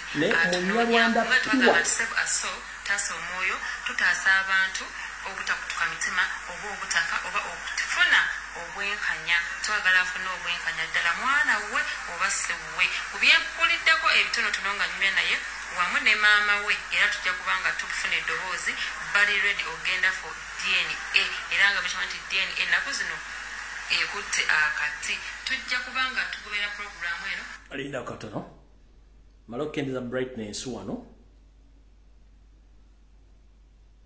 mulyoke mutegeere bana abasajja titubagamba oli avudde claiming ati mwana waaponye musajja mukulu alina n'ebirevu ate nga afaananira amanyo gali kungulu muddugavu muzibu tafaana aponya badde round head newulira paka nga tulaba eddala amazima omwana ono we omwana ono sewwe yadde nga omugenzi avuddewo naye ayina ab'eŋŋanda be basobola okukikolako nabo tovaawo kankumawo naye atubuulire engeri gyali nti yabadde taata omugenzi tannamala wadde ennaku 2 mu ttaka baleseeyo ekimenke kyabwe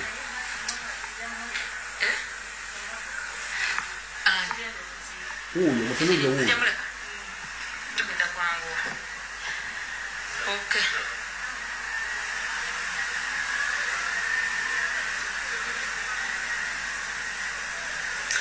kiseera kino ndi n'omwami ono era nga agenda kuba nga atubuulira nsanyusa okulaba sebo nkukwatire omulimu gwange yagala bangobe bosi bange batuddeawo yagala kungobe kakukwatire gweyogera najjokubanga kakuwulira omugenzi tannabala ennaku 2 mu ttaka amanya gafe amanya bampita kayumbu bruce kayumbu bruce kayumbu bruce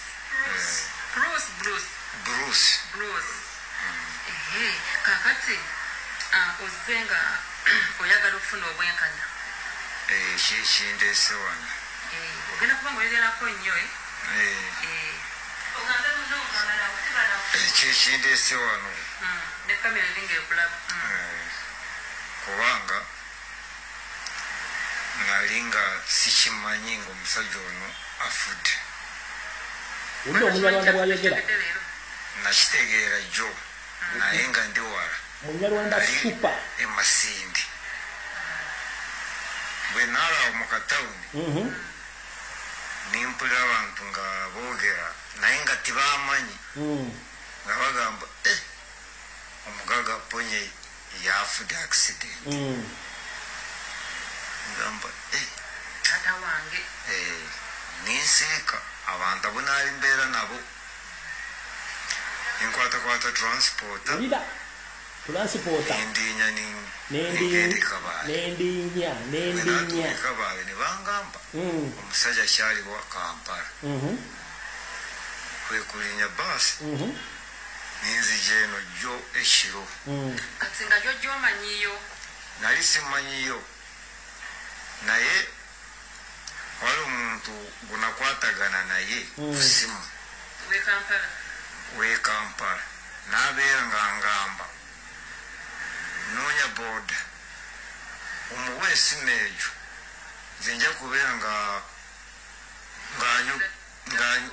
ng'anyogera naye ku simu akutuusa awo omugenzi kati omugenzi ono wategera ddeeti taatawo era wakomadde okumulaba okwogerako naye nze okwogera na taata wange oyo ulya aweddeko emyaka ng'ena naye lumu namusanga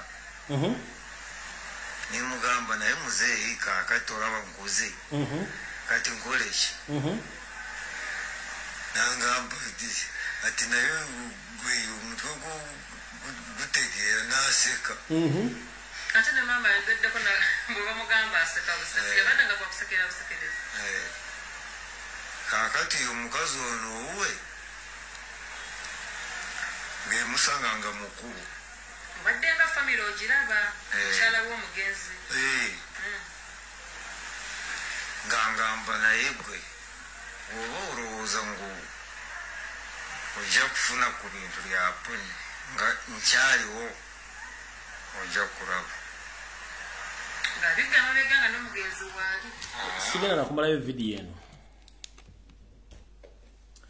naye sassira omukyala ayogera oluganda eyagenze n'intervinga omuvubuka ono ye obwo obukola butya bano state beekozesa to divert people omugenzi aponya tannamala nnaku 2 omwana avudde yaga nti mwana we okitegeera aponya badde akozesa abantu basukka mu mutwalo muli abalimi n'abadde akozesa mu makampuni ng'otasobola mufuna mulimu naye kennyini gwe baleese tasobola dde okwogera olulimi oluganda n'olunyankolo lwennyini oba olukiga tasobola ddwogera egyo bayita Museveni yensonga lwaki n'omugenzi BMK ekibirige muwanga omwana yagenda yatwala ebintu byonna muki nsowole era naye amuzaala naye ke Kano kabana group system bwe chovola bantu kati nabagamba DNA bagireeta kucyankalanya maka g'abasajja na kuba confusing akusanyawo maka ekimwagano kitegeera era chovola bwe kyagenze viral ne basalawo nti kati ate company bataddewo bbiri ezino okukebera endagaluse lwaki company bbiri kubanga bakimanyi bulungi nnyo gye bagenda okukolera emivuyo gyabwe they can change naye Museveni otumanyidde bw'otumanyidde ne Kabano group mutumanyidde naye ogonga lwaki bano gwe musingi gwe bagenda okuyimirirako okutandika okwesimba jjalinga kamuje ali ku malaalo okutandika okwogera ebikikindike gy'oli ekintu kino bagenda kikola nga bayita mu mitendera egy'enjawulo kubanga eno kuka terimba MP bokka eyolekedde mu matabi amalaga national platform n'abakulembeze abalala uliriza bulungi nnyo nti omukulembeze waffe teyavaayo kulaga bumalirivu nti yeetaaga obuyinza ate nga bo kyekyali kibaleese okuba nti bajjako Museveni so nga ate kino omusajja yakikola bulungi nnyo nti era bo ne basupporters ba national platform bagenda ku demonstrating okulaba nti bajjako Robert Kyagulanyi Ssentamu obuyinza tugenze bwe tuti mu bantu abatuukiriddwa mwe muli bakansala ab'emitendera okuva ku LC3 LC5 era nga buli kansala wakufuna miliyoni 10 weddu eza Uganda ensimbi enkalu okwetaba mu kikolwa ekyo muno mwe muli basente b'amagombola bonna abanuupu nabo baweereddwa ensimbi muno muli basente b'amadistrict bonna abali ku kadi ya nuupu abaweereddwa miliyoni 25 buli omu okwetaba mu kikolwa kino ekyokuba nti beetaba mu kikolwa ekyokuba nti basibira ekikookolo Robert Kyagulanyi Ssentamu okwagala okuyuzaamu ekibiina mukawaayiro oba mukanyomero akaddako amannya go nga sirikidde naye nga nkimanyi nti omuntu gwe nawadde information ena agikutuuseko mukama wange nkimanyi ayinza okuba yagikutuusizzaako n'amannya go yagakuwadde ndowooza mutegedde mukulembeze yategedde na buli kimu kigenda mu maaso akitegedde mu kino basajja bano okumanya bazibu nnyo ng'enjala eruma ekiro era bagenze maaso okugenda okuyingira mu makomera gonna okwetoola Buganda ewali abo bonna abayita ba foot soldiers ne ba supporters abaasibibwa ku lw'ebyobufuzi ne babayita bagamba nti buli muntu yenna ali mu kkomera ng'owagira enkyukakyuka tukwetaaga weegatte ku mugendo guno ogw'okwabuluzamu ekibiina kya Kyagulanyi n'okuba nti bw'ova mu kkomera tugenda kuwa ensimbi tugenda kuwa obukuumi tugenda kuwa ne media play okubanga naawe weekalakaasa nti Robert Kyagulanyi Ssentamu talina kyamaanyi nnyo kyakoze kuyamba na kujja buyinza ku Museveni nti era bo babikooye okuba nti bafiirira obwerere nga bali mu kkomera so wetwogera n'abasibe babayiseemu dda mu kkomera ng'abagaba ebigambo bino era wetwogera nti abasibe bano bonna bajja kuba baweerwa ensimbi baweerwe data baweerwe security baweerwe ne media play okuba nti boogera ku TV ku radio station nga boogera ebigambo bye bimu olw'ensonga nti babasuubiza nti bagenda bata nga nina bugisi bufungize baveeyo bakola omulimu bwegujjo nga bwe ng'ogedde waggulu awo tugenze mu maaso wano mu kanyomero kano bamemba parliament benjogerako bali ennamba y'abamemba parliament 8 ate nga mwemanyi bulungi nnyo ekirungi ti omukulembeze amannya nsuubira nti baagamuwadde dda okusinziira ku kyennakoze ejjo okujjaku nga tebaagamuwadde benawadde information eno kati kansooke nga siriseemu wano naye amannya gano abamu gamanyi bulungi nnyo n'ageeyogeddeko ne sijja gasoma mpaka olulala omukulembeze kansuubire nti era otudde bulungi ekikopo kya caayi kikwasaganyizza ekyakaawa wepo n'emberenge ez'amawogola kati kankutegeeze enteekateeka gye bakuteekera namutaayika nga bweyimiridde wawulidde musajja mukulu Nobert Mawobe eyita munnamateeka oba constitution minister mu gavumenti ya USRT Bahabulota Basibe mutano wakali kyensente temezezede sanga bisibe na nyine toilet etambula bwe yavudde n'akinambuka n'agamba nti nno tuvumirira ebikolwa ebyo bakulembeze nga Robert Kyagulanyi Ssentamu okwetoola ensi yonna ng'agenda asiiga ettoomi gavumenti ya Yoseri nti awamba atta abantu era kino ne kiviirako musigansimbi butajja mu ggwanga kino ne kiviirako abantu abajja okulya ensimbi tuyita ba tourist obutajja mu ggwanga n'ekyo ne kiviirako n'abantu abalina okukola ensimbi eggwanga obutasobola kubawa nsimbi olw'ensonga nti Robert Kyagulanyi Ssentamu ayonoonye ekifaananyi ky'eggwanga era mu vidiyo gye nasembye okukola ndowooza lunaku vidiyo gye nasembye okukola namugambye omwami ono nti yali ng'akyali mu ludda oluvuganya twali tulowooza nti ategera nitugenza okkiza oluvannyuma nti bw'oyingira mu gavumenti ya Yoseri ate munnange naawe ofuuka mpyonga by'olya ne tulowooza nti mwenna okutegera kuba kwe kumu. Nakubuuza ebibuuzo bino wammanga. Bwalinga okyali mu Democratic Party ngera okyali mu empeka emera wayogeranga ebigambo buli muntu n'akwata ku mutwe. Ne kati bw'ayingira eri weerabira nti Museveni yawamba yattanga n'olwali wawambye abalaba Nuupu. Era bino oyagala Robert Kyagulanyi Ssentamu abyogereko ng'asiga akazigo mu bintu ebigenda ebikyamu mu ggwanga oba omuyisi musiru ntategeera. Kati kankubuule bakutuma ng'omusiru totumanga totwalanga Robert Kyagulanyi Ssentamu totwalanga abantu ba Nuupu totwalanga abakulembeze ba Nuupu.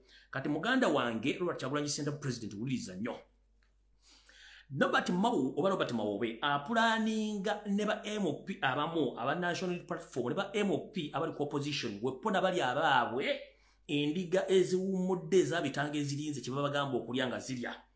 Bateekateeka okuleeta bill mu parliament ng'eno egenda kuba ebonereza munnabyabufuzi yenna akulira ekibiina ky'ebyobufuzi singa anaagezaako okugenda ebweru w'eggwanga ng'agenda asiiga enziro embi eri eggwanga nga kino kigenda muviirako okuba nti afuna ebonerezo bino wammanga. Naye nga biiru eno si abantu balala bagireetera Robert Kyagulanyi Ssentamu wuliriza bulungi nnyo. Mu biiru Robert Mawobe gy'agenda okutegeka ne banne enkwezenge mwe muli ekibonerezo eky'okuba nti omuntu yenna agenda kkaligibwa emyaka 20 nga yeetabye mu kulonda kwonna mu kifo kyonna eky'ebyobufuzi mu ggwanga Uganda. Nkiddamu. Mu biiru Robert Mawobe gy'agenda okuleeta abambe ba parliament abatuula obufuufufu okusalira amagezi butya Robert Kyagulanyi Ssentamu bw'ayimirizibwa. Omanyi kati bakoze batadde emitego buli wamu egiyimiza Robert Kyagulanyi Ssentamu. Mawobe ne banne bagambye nti bagenda kuleeta biiru oba etteeka nga munnabyabufuzi yenna akulira ekibiina ky'ebyobufuzi kasita ogenda ebweru n'oyogera ebigambo yoseere ne gavumenti batayagala kuwulira bagenda kuteekako envumbo ya myaka 20 nga teweesimbye wantu wonna ku ofisi ya byabufuzi. Ekyo kimu. Mu ngeri y'emu mu biiru y'emu bagenda teekamu akawaayiro ng'omukulembeze yenna ow'ekibiina ky'ebyobufuzi naye nga ate batagenda Robert Kyagulanyi Ssentamu. Ebyobugagga bye byonna bigenda kusibwako envumbo.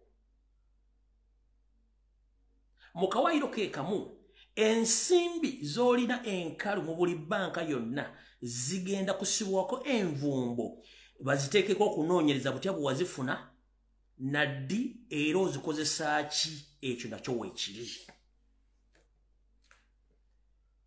Robert Mawobe n'agenda mu maaso n'agamba nti ba MOP bonna bagenda okusapootinga biiru ye eno gy'aleeta baakufuna millions 25 buli omu olw'ensonga nti ayagala etteeka lino liyite nga nna bwe gisimufungizo olw'ensonga nti ayina support okuva ewa Yoseri ayina support okuva mu House Project ate era mu meeting y'emu ono muto wa Yoseri gwe bayita Sodo Kaguta yamugambye nti etteeka lino lirina okuyita olw'ensonga nti bo be mateeka era kibasazeewo teri akiddamu. Mu meeting y'emu bame ba parliament enkwezenge ziri mu Nuupu zaabuuzizza nti bwe tunaasapootinga ebintu bino tugenda kukomawo okwesimbawo tunaafuna obululu. Sodo Kaguta yabategeezezza nti ekyo kunaaba n'akwagala.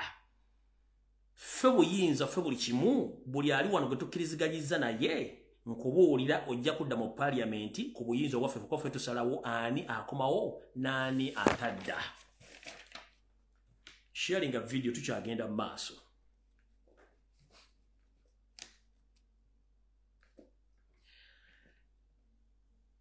Bobo manyi nti oli mukulembeze wa kibiina kya national platform ng'oli mulonde nga weetabye mu nkuŋŋaana zino oba nga bakubidde essimu ne bakutegeeza ku information yeero n'otabaddiza kuddibwamu kwabwe kubadde baagala okuva gy'oli. Njagala weegendereze nnyo kubanga abasinga obungi babamanyi. Be basinze okuteekako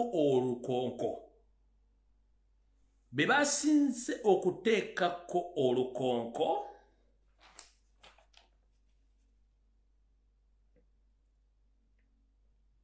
lindako wano.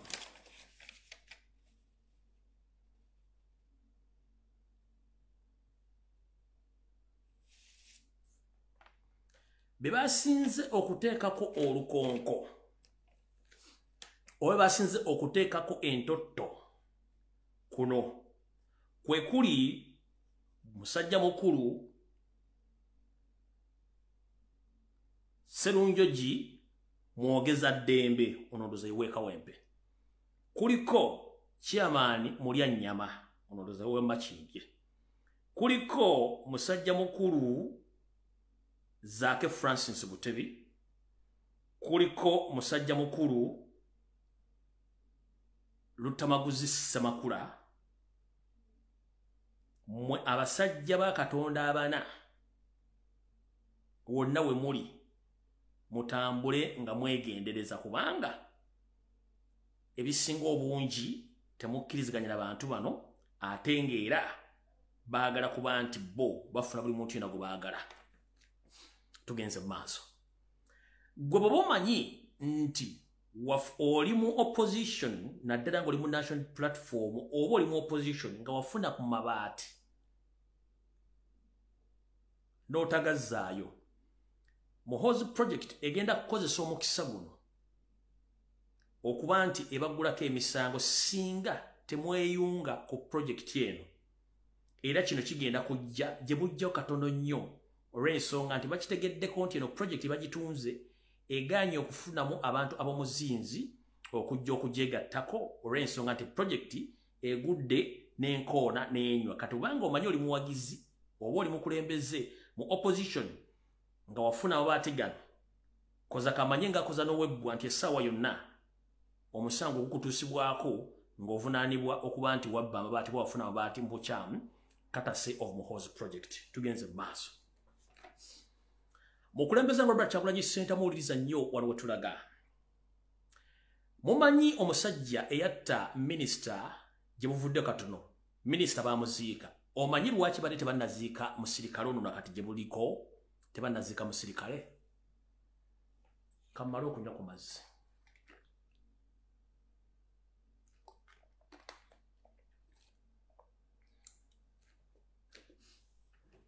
Yoseri manyi kwoli, semwayo kwomuli, eso kweri, CID kweri, buli omu kwali kati kambo abye, nga sina kingira bakulya kubanga zinabakowa wadda musa abantu mbamaliriza.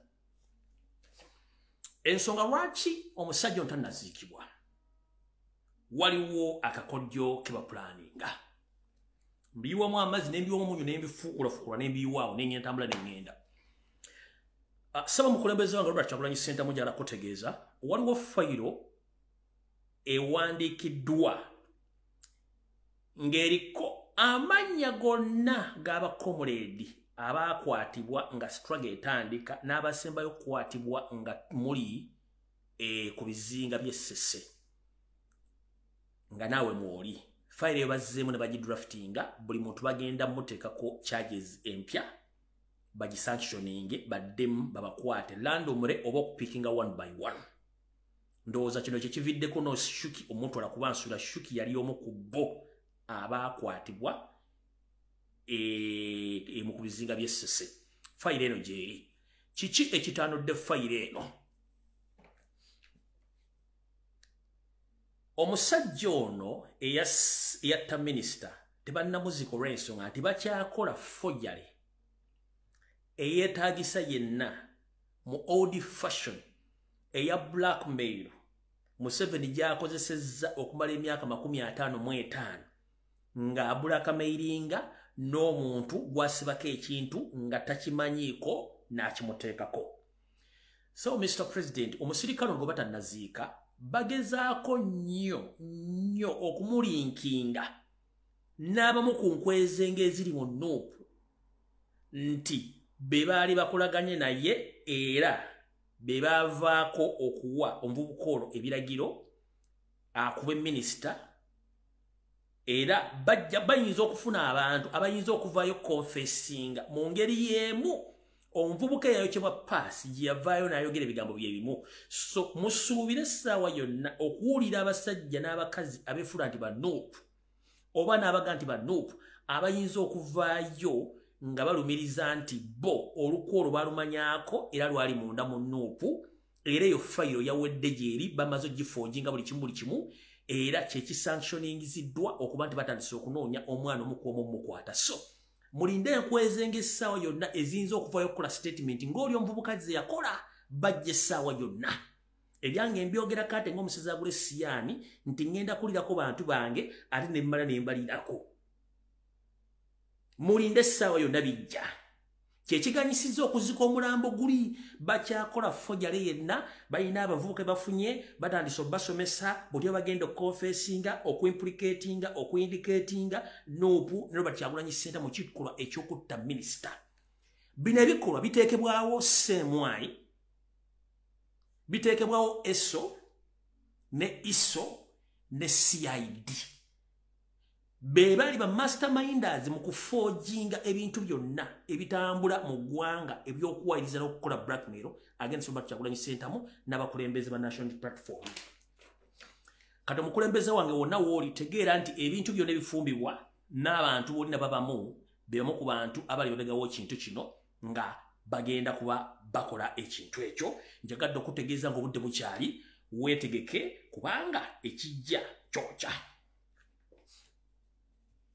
Yeye nsonga lwaki tebanaziika musajja ono omusirikale w'amagye wa UPDF bo baagala mukolako profile nga gye bakozesa okujja okulumba. Muganda wange Chairman Nyanzi wagenze for further medication naye eno information gyala naye efulume. So Mr. President, nkimanyi okoze buli kimu ekisoboka okulabisa abantu bano ne program z'olina ezitamanyikiddwa okula nti tuzza obuyinza bwaffe n'okukyusa eggwanga. Naye njagala kutegeeza nti abalamuzi kati bakulira ku pisto. Okusinziira ku sources zange mu bitongole by'okwerinda ne mu judicial system, ekituufu kiri nti omusango Chairman Nyanzi gwe yawaabira Nsereko Muhammad Kagege obujulizi bwaliwo nga bumatiza era abalamuzi ne bakkiriziganya nti Nsereko si MP wa Kampala Central. Naye olw'okuba nti Nsereko state agent nga bamwetaaza omukozesa ebintu ebisingako obungi bwe baagala, njala tegeeza eggwanga nti very soon gye mujjako katono mwandiraba Kagege ng'akoze press conference ng'ayingidde Muhoozi project officially. Nchiddamu. Very soon mwandiraba Nsereko Muhammad Kagege ng'ayingidde Muhoozi project ng'akoze press conference very soon. Ensonga eruwa, ensonga yiino. Nsereko Muhammad yamanya ebyali mu bisenge by'ekkooti nti bagenda kawaŋŋamula nti si ye mukulembeze omulonde wa Kampala Central era ng'ensala ali ewedde. N'ategeeza Muhoozi Kanyarugaba amuyambe lwakiri yeegatte ku musinde gwa MK project. Muhoozi n'akwata essimu n'agikubira omulamuzi ali ku musango ogwo n'amugamba nkuwa ebiragiro bino, kyusa ensala eri mu musango ogwo otegeeze nti Nyanzi obujulizi bwe yalina tebumala kusazisaamu kulonda okwo era Nsereko yasigadde nga MP wa Kampala Central. Yensonga lwaki nti ekintu kino kyali bwe kityo okusala ne kukyuka naye ng'ate ensala entuufu mu judicial system okusinziira ku ddoniza n'ebitongole by'okwerinda Chairman Nyanzi omusango lyaguwangudde era nga bateeka kuddamu kalulwako ono ne bamuzannyisa omupiira ng'agenda kwegatta ku Muhoozi project by force kwe kuddira omulamuzi bamukubira essimu mugamba kyusa ensalayo oteekemu Nsereko nti yawangudde era very soon ayinza okujja nakola press conference oba okubalaga nti ayingidde Muhoozi project to repay oba okusasula ebbanja ery'okumujja ku muguwa ogwa Chairman Nyanzi Ssentamu n'okuba nti yali amaze omuwangula omusango ogwa Kampala Central. Ekyo mugenda kiraba. Naye ejjukira bwe njogera ebigo bino bamanyi obitwistinga na bikyusa oba bena babijjawo. Omwami nayinza obutakola press conference naye mujja kulaba ng'ekintu kyayogera kifaanaganira ddala okuba nti kuba kati bwe nkyogera kati bagenda kikyusa. Naye mujja mulaba ng'akukuta ne Muhoozi project era buli kimu nga kikolebwa in favor of Muhoozi project ngera yennyini Nsereko yakikola. So musuubire ebintu bayizo twist oba kiki bade baplaninga press conference oba official ganti ayo ndijo niyinze Muhoozi project naye bayinza okikyusa n'akolya munda muli ne mujja kwambira kubanga ebintu bino tebikola ki tebyekweka mujja mulanga ayingidde ki mu Muhoozi project ng'asasula ebbanja ery'okukyusa ensala ey'omusango ogwa Chairman Nyanzi okuba nti yali omukulembeze omulonde owa Kampala Central. awo nawo malizaawo. Alright. Sebo omukulembeze Robert Kyagulanyi Ssentamu njagadde nkutegeeza obubaka buno. Gye tulaga pressure yeeyongera okulinnya wadde abantu abamu tebagiraba. Basajja bano bakweraliikirira. Mmanyi tugamba nti obugonvu bw'olujegere ge maanyi gwalwo. Abantu abasinga balowooza nti gwe totegeera oba tokyalaba naye ng'ate olaba. Mmanyi tugamba nti buli lw'otambula ng'okotesa omutwe omanya gy'olaga. Buli lw'otambula ng'okotesa omutwe omanya gy'olaga. Simanyi lwaki abayina emmundu abawo obuyinza batya nnyo omuntu atalina dde ekisokole ky'emmundu. Mukama wange ngenda kusaba n'obuwombeefu omuntu yenna ayagala okuwa obubaka bwonna nga buwandiike mu mbeera yonna nga bwa bbaluwa. Toddamu kurisiivinga bbaluwa yonna kugirisiivinga nti ogibikkula kabeere mukyalawo tumukkiriza. Bbaluwa era babagambira nti ebbaluwa sikyasobola kurisiivinga bbaluwa ezo zisazeemu. Ekyokubiri,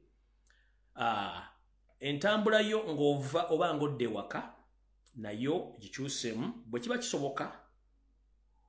Emmotoka eri abantu b'okulembera gye bakugulira taata gifuule kyambalo kya buli lunaku.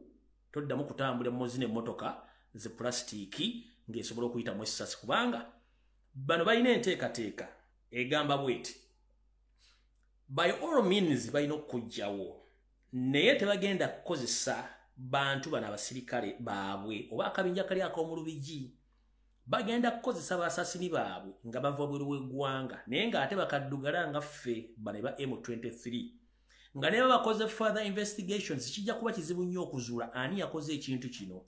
So ngenda kusaba nti ku bintu biri nkolerako ekintu kimu. Amabaluwa go geesonyiwe okuva w'ovudde waka oba ng'oyingira ewaka entambula yo gikyuseemu ate emmotoka eri yaffe gye twasonda gifuule kyambalo. Gifuule kyambalo. Ekyo njagadde kikutegeeza nga ne nabwe gisimufungize. Muganda waffe Waiswa Mufumbira njala kutegeeza nti gye bujja kati bayinza okukubira essimu oddeyo ku programu yo ku Pal FM ng'omutesitesi waayo Kalole yakubidde essimu oddeyo. Ntegeezeddwako nkutegeeze nti programu eyo bayinza okuddamu ne bagirukoolinga neddamu n'ebirawo nga bakuyise okule programu eyo. Naye ngenda kusaba Kalole bwakubira essimu togenda kubanga either Kalole bamutegeezezzaako dda ku kigenda maaso ekigendera ky'okuddamu okuyita programu eno oba nga tebannamuyita naye nga bakiteesezzaako nti bagenda kuddamu okulikoolinga programu eno bakukkiriza oddeyo. Naye mu kuddayo okwo ekinava mu yebiraka Katonda yekka y'anaamanya ekinaaba kiri munda yakyo. So nno muganda wange Waiswa Mufumbira bw'owulira akasimu nga lwakubidde nti atukuyise ku programu eri political ku Pal FM, please olina platform yo gy'oba okozesa ezo TV ne radio zeewale. Nabo bannabyabufuzi abakyali ku ludda olw'abantu nkusaba TV gye bayita Baba TV nga bano baba hosti baayo aba hostinga programu ezo okuli eyayita omukenkufu Muyanga Lutaaya oyo sitaani okuli omuvuka gwe bayita Mukungu oyo naye munne wooli. Ntegeezeddwako mbategeezi nti muba mukyagala obulamu bwammwe abantu bana babiri programu zammwe zibalekere TV zaabwe musobole okuba nti mukola programu zino ku social media. Eyo TV Baba TV mugyerabire mugyesonyiwe olw'ensonga nti abasajja bagezaako nnyo okutega obutego obwetaagisa. Kale kansubireti Mr. President information mugifunye bulungi mwenna ekibiina kya National Platform naye kati kuno kwe kulya n'okkomba essowaani mumpulirize bulungi nnyo.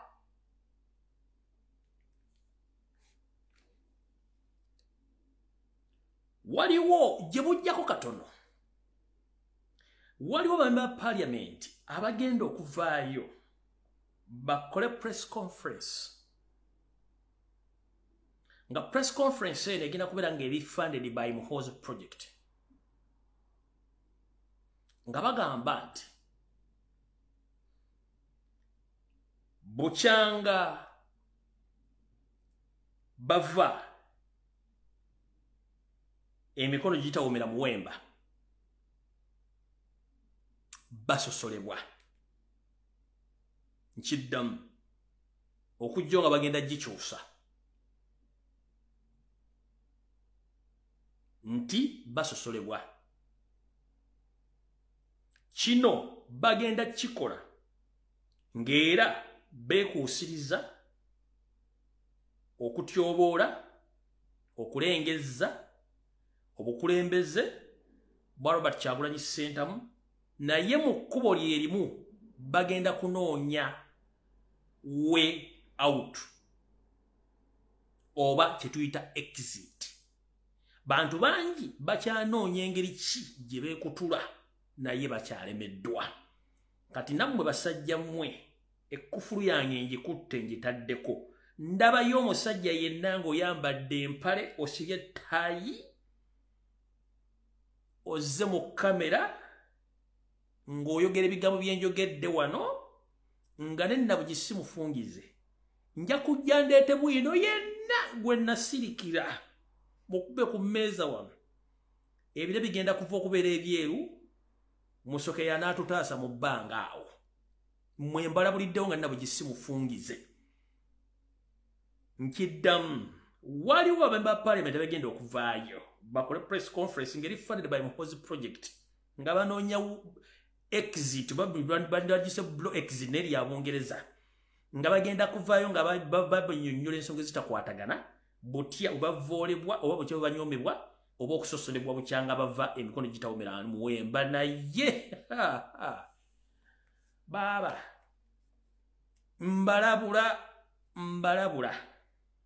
mbalabula nina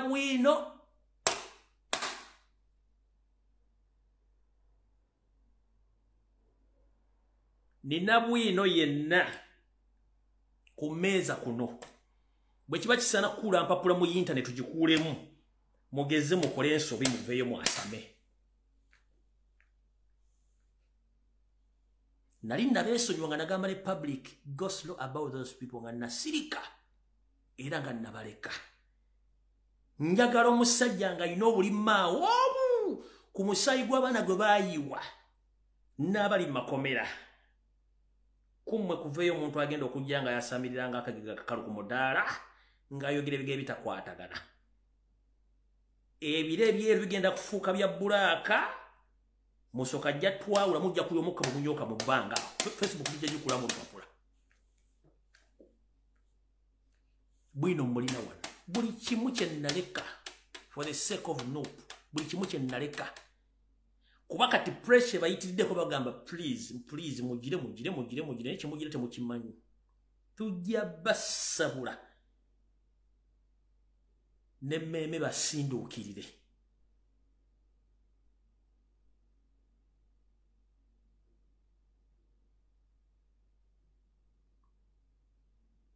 Lwe mujja otutegeera nti omulalu ekimutwalise butabika kuba kukendeeza kudda oli ayinza kukola mu bantu kukola olunaku. Ate si kyatya oluwaddemba okujja n'okola live n'osirika nja kukunogera eddagala sifaayo kuba nze nabagamba protecting president ng'ate bwe nwanira victory yange ebisigadde ezo ndulu za mu kisenge. Ebisigadde endulu za mu kisenge.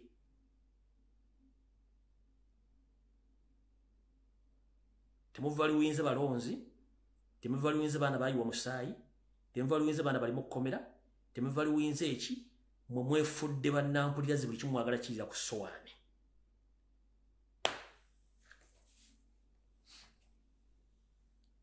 Bangambye basampulingemukko. Akulira amakomera Simon Yabashajja mumanyi bulungi nnyo akulira amakomera.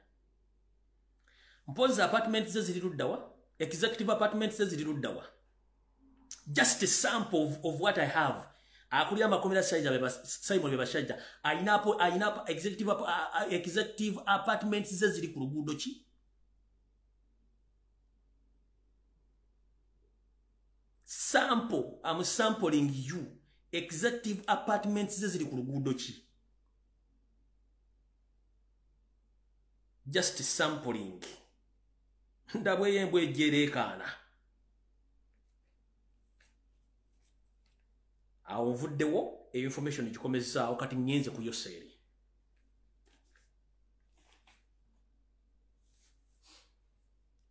Yose tibahabura topasoma mutano wakale nyiseri tamzezide nsanga bisibe kansulenti oli bulungi je baleko mukuru okali adda kaddadda enfunyo jirira mu katiko ne kulinda mu kofi ne ne kubwebwena nga teri akuyamba kwa ddo okwekyusa kansulenti ka pressure kawulira njira tegeeze gwanga timayinti ono mukuru yakwata ekisooka mu bagagga mu Africa yonna Yoseri yebinyonkondo yebifeekera atonye moli mu Africa yonna yasinga obugagga ng'alina obuwumbi bwa $, obusukka mu 10 ku akaunti ze ez'enjawulo ku offshore accounts okusinziira ku offshore accounts private investigators okwetola ensi yonna bakawanga mudde omusajja ono yebinyonkondo asinga mu Africa nga mu nsi yonna ali mu lubulu lw'abantu 25 abasooka abalina ensimbi zinazijjawa wuliriza wandika ebintu bino wammanga wotwogerera essaawa zino Yoseri ali ku pressure emutuulidde ebula okumwabya obulimaawa ng'abasajja bacongo macho betuyita abachina bamuli bubi bamugamba twakuwa ensimbi zaffe tuzeetaaga Yoseri yajja yeewole ensimbi ku bachina empitirivu ng'obugulu bw'eggongolo kiyabawanga omusingo yabawaleke Albert gye babakolamu bye baagala olw'ensonga tutumiddeko Albert ero erimu n'amafuta abachina bano ne bamuwa n'abawa assurance tebajja gikozesa kye baagala abachina bamanyi mulimu amafuta ne bagenda okunoonyereza butya batandika okukola ebintu bagenda okukizuula ng'ate era ennyanja y'emu Yoseri yagiwadda abasajja abayitale abava ewa paapa nga nabo bagikolemu omulimu gwe gumu abachina bano amaaso sige matono ng'obutuli bw'eddiba ate munnange gaazibira ddala ne banyooka bunyoosi butyo omukka ne gubayita mu matu ne bagamba ogunywanga n'ogufujja ennaku 3 mabega Yoseri bamuweereza ekiwandiiko abasajja bano bajambu nga twagala ensimbi zaffe kubanga kirabeka mu kumanyira oweweta mpisi kundi twakuwa ensimbi zaffe tugenze okizuula nti ebintu byewatuwa ate wabigabulira dda abantu abalala bamuwadde okuva ennaku 2 mabega okutuusa mu gw'omunaana butyo nga bawadde ensimbi zaabwe wasi kyekyo bajja kumanya ki ekyomukolera Yoseri kansubire nti oli bulungi tutandise bwe tuti Yoseri ensimbi azifuna atya era azikuŋŋaanyiza atya yabba ng'akyali mu nsiko n'ayingira gavumenti n'atubba 2 mu kukyusa ensimbi teyakoma okwo n'ateekawo strategy butya bw'agenda okubba eggwanga wuliriza bulungi nnyo buli minisita gw'alonda mu minisitule gy'amulondeddemu amulonderako permanent secretary yakolanga chief auditor oba accountant wa ministry eyo era yawa minisita oli ebiragiro buli minisita Yoseri gw'alonda amulonderako permanent secretary kuba kiri mu tteeka ne permanent secretary ono yawa ebiragiro minisita Museveni Center abadde azibba atya abadde ayisa budget eya State House ebintu bino babasomedde mwabitegedde bulungi nnyo okujja nga mwagala bibaddiremu then mbawone no information tugende kambi baddiremu wano mutegere bulungi nnyo nga bibiri kamalo ginoonya wano njibaddiremu bulungi nnyo muwulirize bulungi nnyo njibaddiremu ku speed wano yayiriiri eno the details of the State House budget number items donations ensimbi ez'okugabagabako obugabi zino agundi afudde mutwalire $5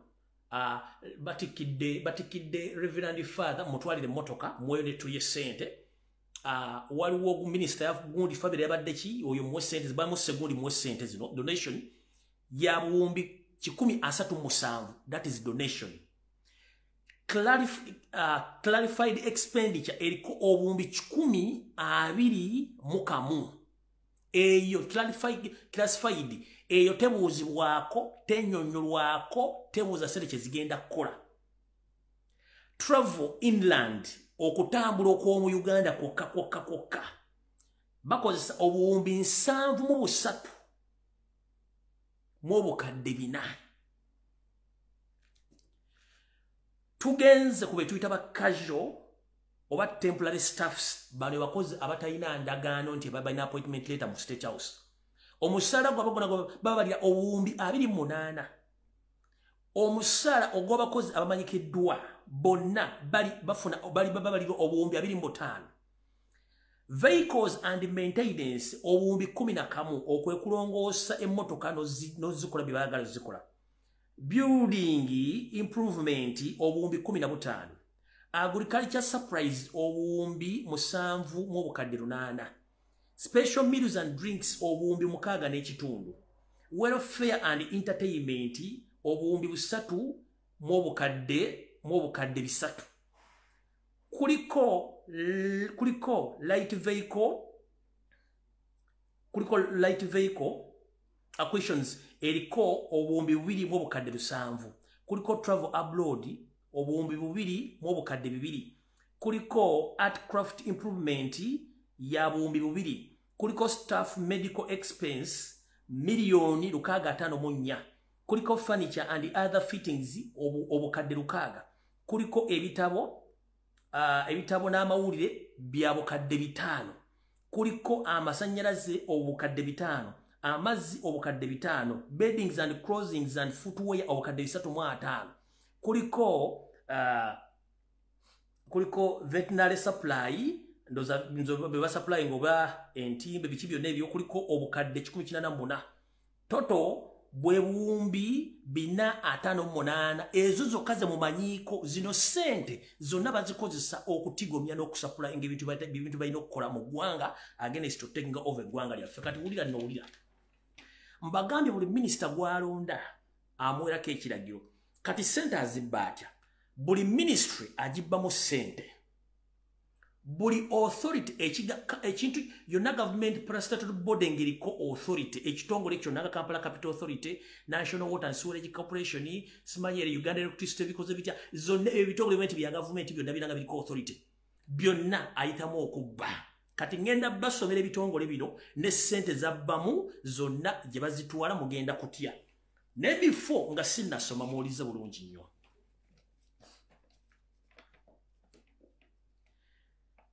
Museveni sente zonna ezisolozebwa Uganda Revenue Authority ez'omusolo ku border entries zonna ez'eggwanga. Ku kisaawe Entebbe ku border point zonna ku ggwanga ne mu bibuga byonna okwetoola eggwanga lyonna nga gikola Uganda Revenue Authority atwalako ebitundu 30 nga tezinnagenda mu ggwanika lya Uganda. Kambawo ekyokulabirako ekitonotono nti singa Uganda ebe kunganya omusolo gwa kakadde kamu mbawa round figure ntonotono mufune kyenjagala okutegeeza. Bwe tuba tukunganya omusolo gwa mukakadde kamu ng'eggwanga Uganda, Museveni afunako emitwalo 30 nga tebanazitwala mu ggwanika ne batwala emitwalo 7 okuva mu 1986 mpaka olwaleero. Okuva mu 1986 mpaka olwaleero yose eri sente zikunganyizibwa Uganda Authority mu ggwanika okutolola eggwanga lyonna atwala ebitundu 30 nga sente zinagenda mu ggwanika lya Uganda. Kitegeeza Uganda Revenue Authority etwala sente 70% mu ggwanika nga 30% Museveni agisigazizza by all means. Ndoza mutsagala akabira kuno ku video musirike muwulire bukakkane bulungi nnyo mutegende mulina okulwanira eggwanga lyammwe ntandika butandisi. Buli ministry, buli financial year, ministries ziweebwa sente. Ku sente zonna buli ministry sente zebagiwa Museveni atwalako 40%. Buli ministry yonna Museveni afunako 40% ku sente zigende mu ministry eyo. Yensonga lwaki buli minister baba sente mu parliament baba sente ministry agamba it wasn't me. Simanyi. Ask the president. Gwalabye Museveni minister gwe yali asibye. Yensonga lwaki bajja ne boogera arrogantly nga tebafaayo kubanga yabagamba do as I order. Bakolanga ye bwabalagidde. Kati buli ministry yonna Museveni sente zagiwa atwalako 40%. Mbawadde ekyokulabirako kakadde nti bwe ministry efuna akakadde Museveni atwalako emitwalo 4 ministry nekozesa emitwalo meka nekozesa emitwalo 6. Mbawadde kintu kitono nnyo kyakulabirako kyemba wadde kino kyakulabirako naye nga zibeera mu billions of money kati just mba wadde figure gye musobola okutegererako amangu. Tulina ministries mmeka bw'okola round figure buli ministry nga jjamu 40% ku buli sente ze bayisa mu parliament eza budget sente mmeka z'abakuŋŋaanyizza tugenze mu maaso. Local government ez'ebitundu buli sente zonna ezigenda ku local government Yoweri Museveni atwalako ebitundu 35 ku buli 100. Yensonga lwaki bakuliyetinga more districts and more local government councils. Oba montegeera yensonga lwaki Museveni akuliyetinze buli kitundu n'akiwa district kubanga akimanyi the more he creates more districts the more he earns money through getting that percentage before that money is deposited on district account. Nkiddamu Yoseri bw'yagira mu buyinza Uganda ina district nzira zaite ziwura na zaite ziwura siro za ziwura 10 siro za ziwura 10 naye yasala wa creating district ku district kubanga the more he creates those districts the more he gets the 35% ku buli sente zigenda ku district. Ekyo mukitegedde.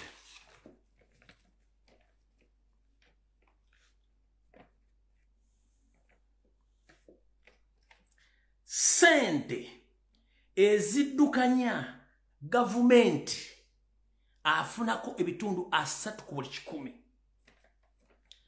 Sente eziddukanya defense Museveni atwala 70%. Yensonga lwaki defense nayo efuna classified expenditure oba efuna supplementary every after year kubanga bwebanga defense kyekitongole ky'ebyokwerinda muno mwe muli police amagye bulabula bwebanga ebadde efuna kakadde Museveni atwalako ebitundu 7 ku buli 10 bwekakadde Museveni atwalako emitwalo 7 n'asigaza emitwalo ekisonga kya defense kisigaza emitwalo 3 kati mu defense yensonga lwaki Yoseri akugamba toyogera ku magye ga kubanga akimanyi atwala amagye gyagagadde ate n'agakozesanga tool eyokufunamu ensimbi kati defense yokka agifunamu 70%. That's why many serving armed officers they are not paid their salaries. Recently came out and blogged around that I'm going to increase the salary from the private up to the last general. Few weeks back, he said that I don't have that money to pay you. You should stick on the known salary because the money which I have is to purchase ammunition. But when you ask this gentleman, whom are you fighting with? Are you fighting with your fellow citizens or you're fighting the citizens of Uganda? Yabaga opened nti mwe nalimba subiza sente ziriwo musigale kwezo ezibaddewo kubanga sente zenina zagula byakulwanyisa. Then you ask him alwana nani? Temujijako temukwata mu video eno mugirekeeko njagala ensemanyi bino musobola byogera ku TV teri blogger asobola byogera nze mbyogera nze nasalalewe sikyafaayo. Temujjako internet temujjako masanyalaze kambyogere buli omwategeere parliament gye mulira bali mu kuwujja liwoje tabasobola kubooza bintu bino wadde MP byogere Kampala kambyogere kubanga nze ndi walako kusinga mwe ne kambyogere. Kati wuliriza bulungi nnyo bw'amala okutwala sente ezo ze sente zaakwata n'azuwa obukundi bw'Abanyarwanda bonna ne batandika okgenda nga bagula ettaka lya Buganda erya Bunyoro erya Busoga ery'Abanyankole abalemeddwa okutunda ettaka n'asindika SFC negena n'abalaalo ne bateekako ente zaabwe ne basisiro eriwa baliguze by force. Sente zino zonna bwazikwata ajjako percent n'agiteeka ku offshore accounts, the account ezitamanyikiddwa. omwami ono ngenda kubasomera ensi zino wammanga sente za Uganda gye ziraga ngenda ayinayo obubinja bw'amagye obubinja bw'abatujju obukola emirimu gye. Sente za Uganda zikola e Kenya era Kenya ayinayo influence n'ebyali mu kulonda buli omu ebimati byetaaga bagamba. Nembagamba tiyatuse n'okusaba office ku Kenyatta International Airport n'ateeka office ya Isone Semwai buli muna Uganda ayitayo bagenda kukyambuwa. Sente zaffe zikola mu South Sudan nga zisupporting obuyeekera n'obubinja bw'abatujju obuli mu South Sudan nga ate bwe yeefula mbwayamba gavumenti ya Salva Kiir. Sente zaffe zikola mu Angola nga zisupporting obubinja bw'abatujju n'abayeekera bali mu Angola.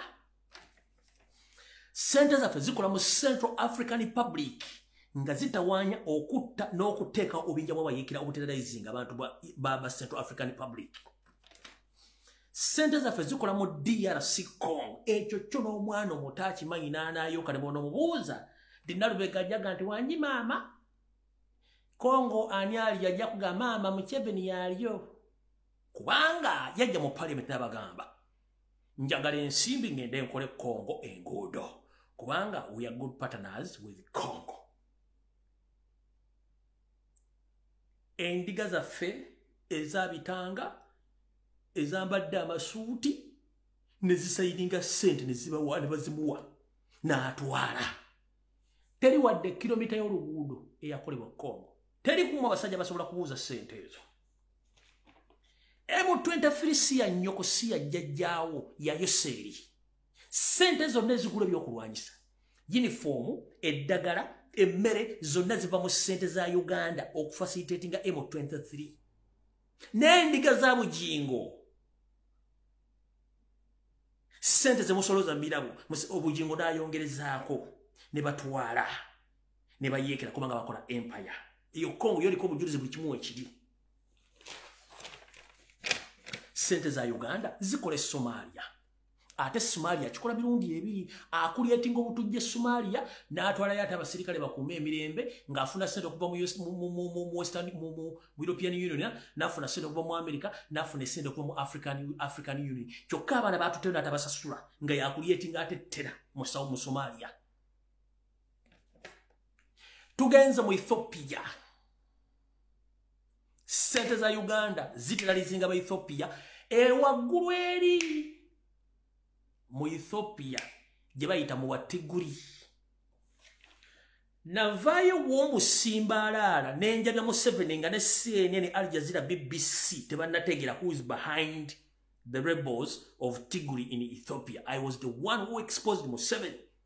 Era ebitongole by'enjawulo bikesi byagendo kizuula nga yo seeri yalabaga Watiguri. It was me. Tewali mulala tewali yali akyogedde. Ebyokulwanyisa byali bisooka kuyita Kenya ne mu exposing ne bivaayo ne betandika okuyita Sudan n'emmere. Era aba Ethiopia bamanyi who is behind the rebels in Tigray. Sente za Uganda.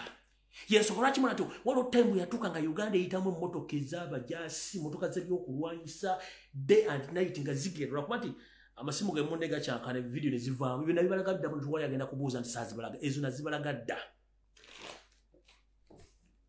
Ekyo ekye Ethiopia mukimanyi.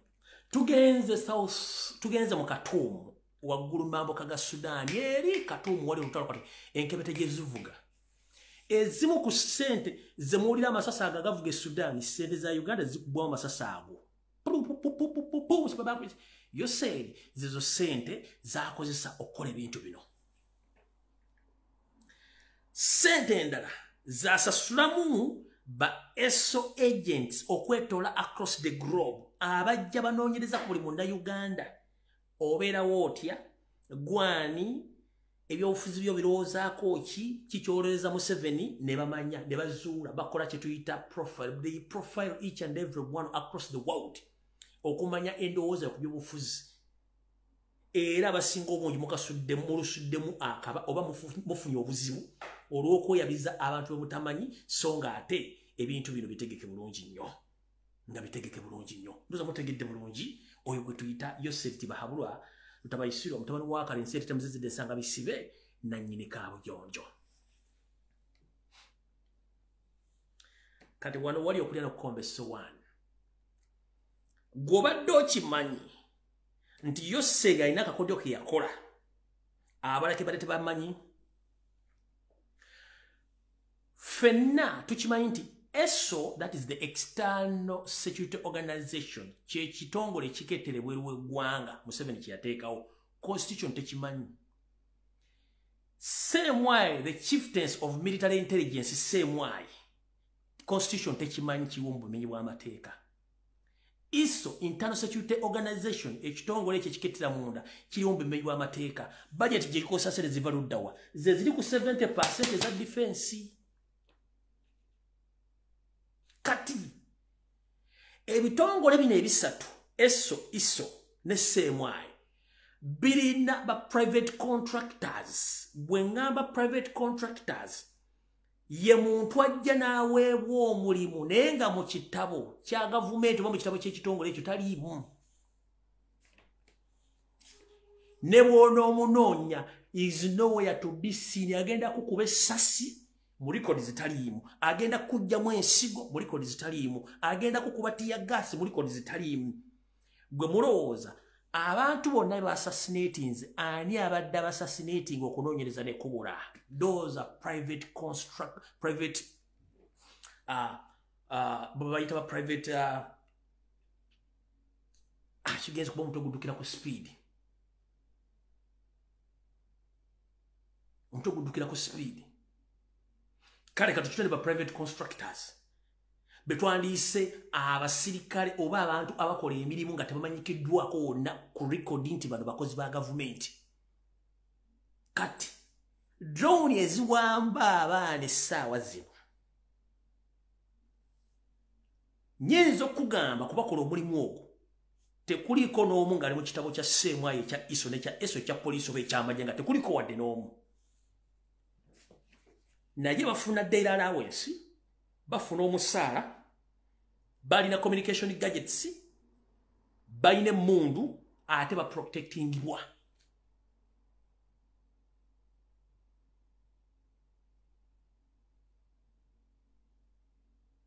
Abe tuyita ba private assassins. Walimba gaye ba private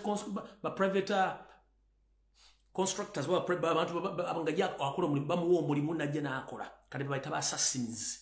Kati abo be bali mu kutigomya eggwanga nga bali off records. Those are off records constructors nga bo ba agent ne bwana kukuba essasi tojja kumanya likodi ze nti yani.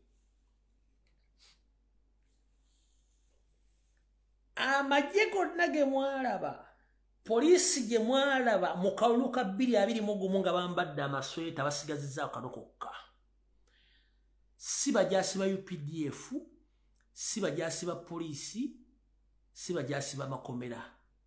Our private constructors, our private assassins.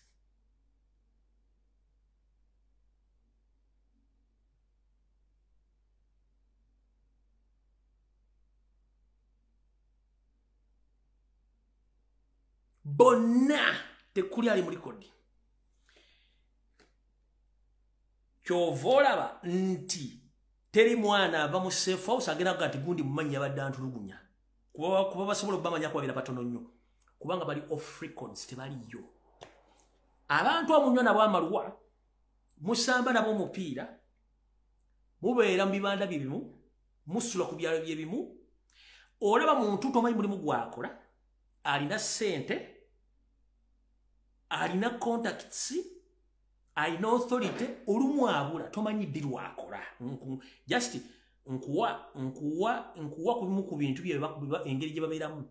Osanga omuntu ku kitundu ayambala bulungi, either mukazi wa musajja, tomanyi mulimu gwakola, agira n'abula, abeera ne contacts, beebo nno. Bangi batulimu temubamanyi. Nga yo omulimu gwokubeera mu safe house kukwata amagalo kujja mu njala. Omulimu gwokubeera mu safe house kunyiga buli maawa. Omulimu gwokubeera mu safe house kuteekako pass.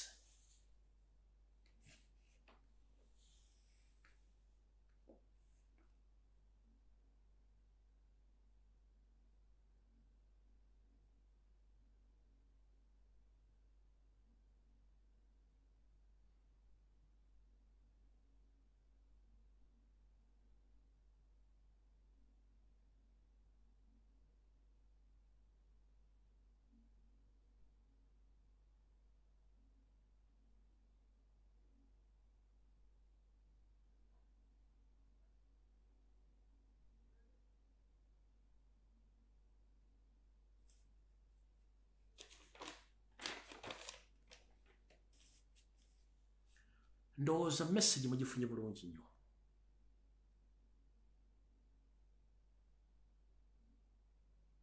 Mukitegedde bulungi nnyo baani bawamba batya, abatulugunya batya, buli omu njagala otegere ebintu bino nga muwulidde byonna. Mbaga video ya lero ebadde nkambwe nnyo era nga buli omu njagala video eno ogitambuze ebune wonna. Era ngenda gireka etambule, nyinza nogitwalira wiki namba n'etambula buli muntu asaasaanye video eno. Bino temugenda bisanga ku TV, temugenda bisanga ku radio, temugenda bisanga wantu wonna.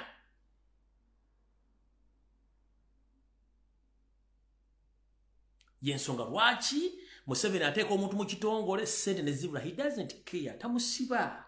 Tubadde mu COVID wana bakazi ne babasera jana tuguze mmese milioni 8. Nobody care about that. Eddaga nibwa nobody care about that.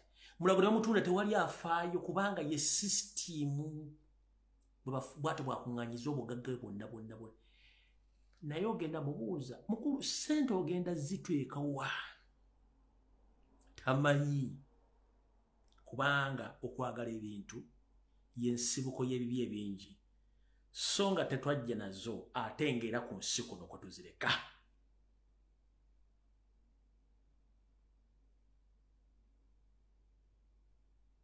Kiki ekikuttisa abaana? Kiki ekikuwambisa abaana? Ng'ate buli kimu okifunye.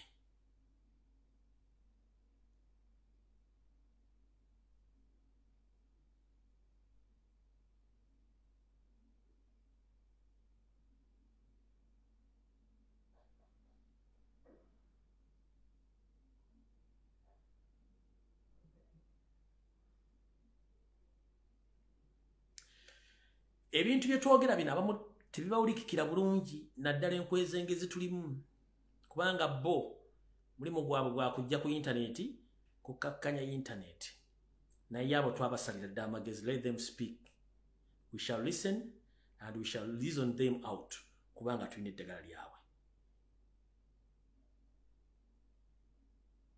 Bwetyo bwe tukola ensonga zaffe tukyaleka nabiyenji kireka ne kiri omugaati n'osalako wekiridde n'oli omugaati tetufaayo tetukyagala kumanya kubanga tulwanyisa na kulabisa. Nga nfundikira video ya lero omukulembeze nga omuliro lwatukyagala nsentamu n'obuwombeefu bw'ekitalo ngenda kukusaba ssebo.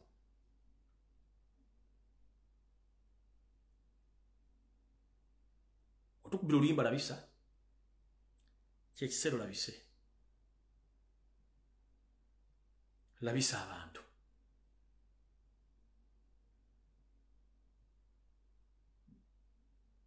Kyoba teweerabira Museveni kyasinga okutegeera mu bulamu bwe kyasinga okutegeera okusinga ekintu ekirala kyonna.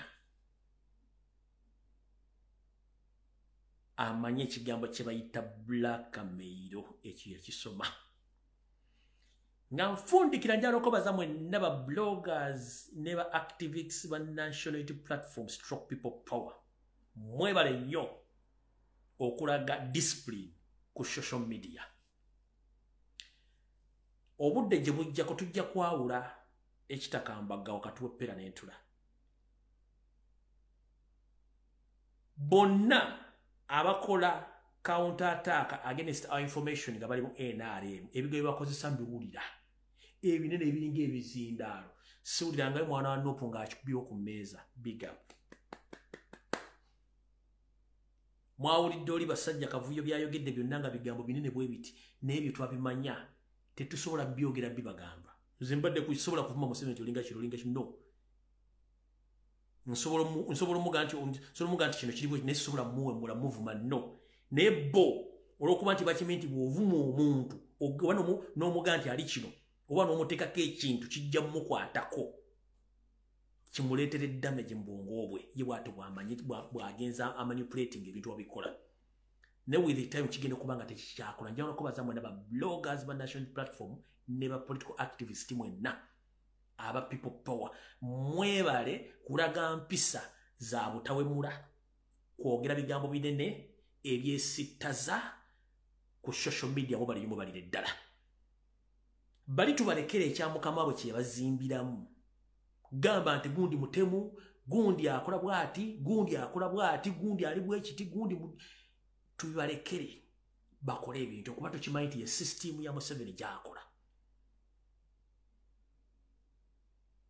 ate gy'ataswaliramu okumanya abana abasajja tebaswala ennyonyi ekedde n'egwa ya UPDF amyuka omwogezi w'amagye naga nti ennyonyi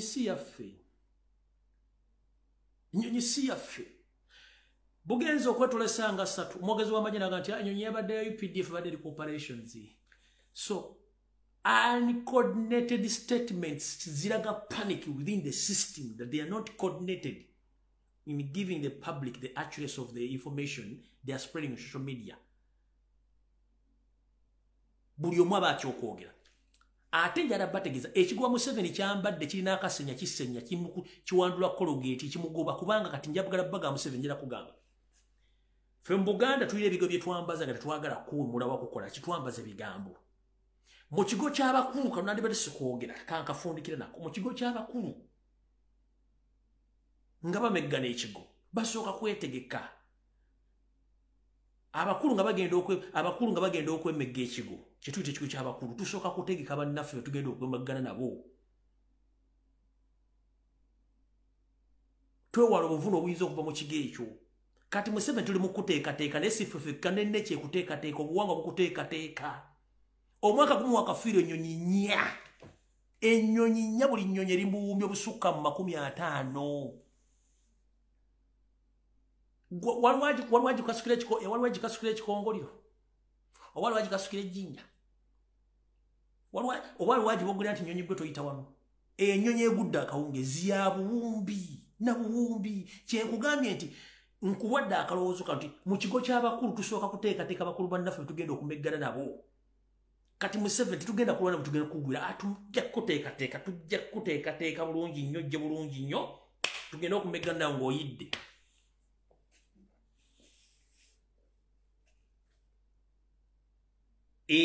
oluganda olukusiki ffe ebigambo byaffe tubyambaza tetujja kwogera bigambo binene nga tumala kuteekateeka muntu ne tukufumba bulungi nnyo nojja tugenda okukwatako ng'oyidde obulako obuzima gyani kunywa kati ffe necca ekulwanyisa obuwangwa bukulwanyisa munda mulimu kitokota bakulwanyisa sitaani atandise okulwana sitaani munne kati mukulu tugenda kuteekateeka bulungi nnyo gye tutuke okukwatako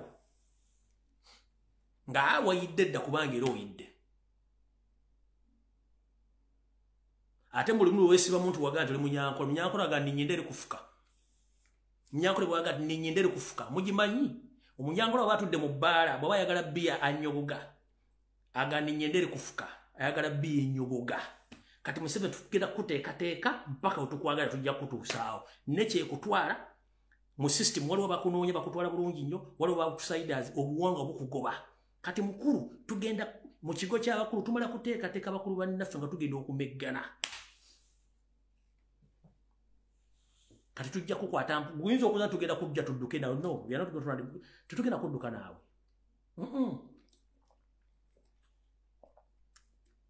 tetudduka naawe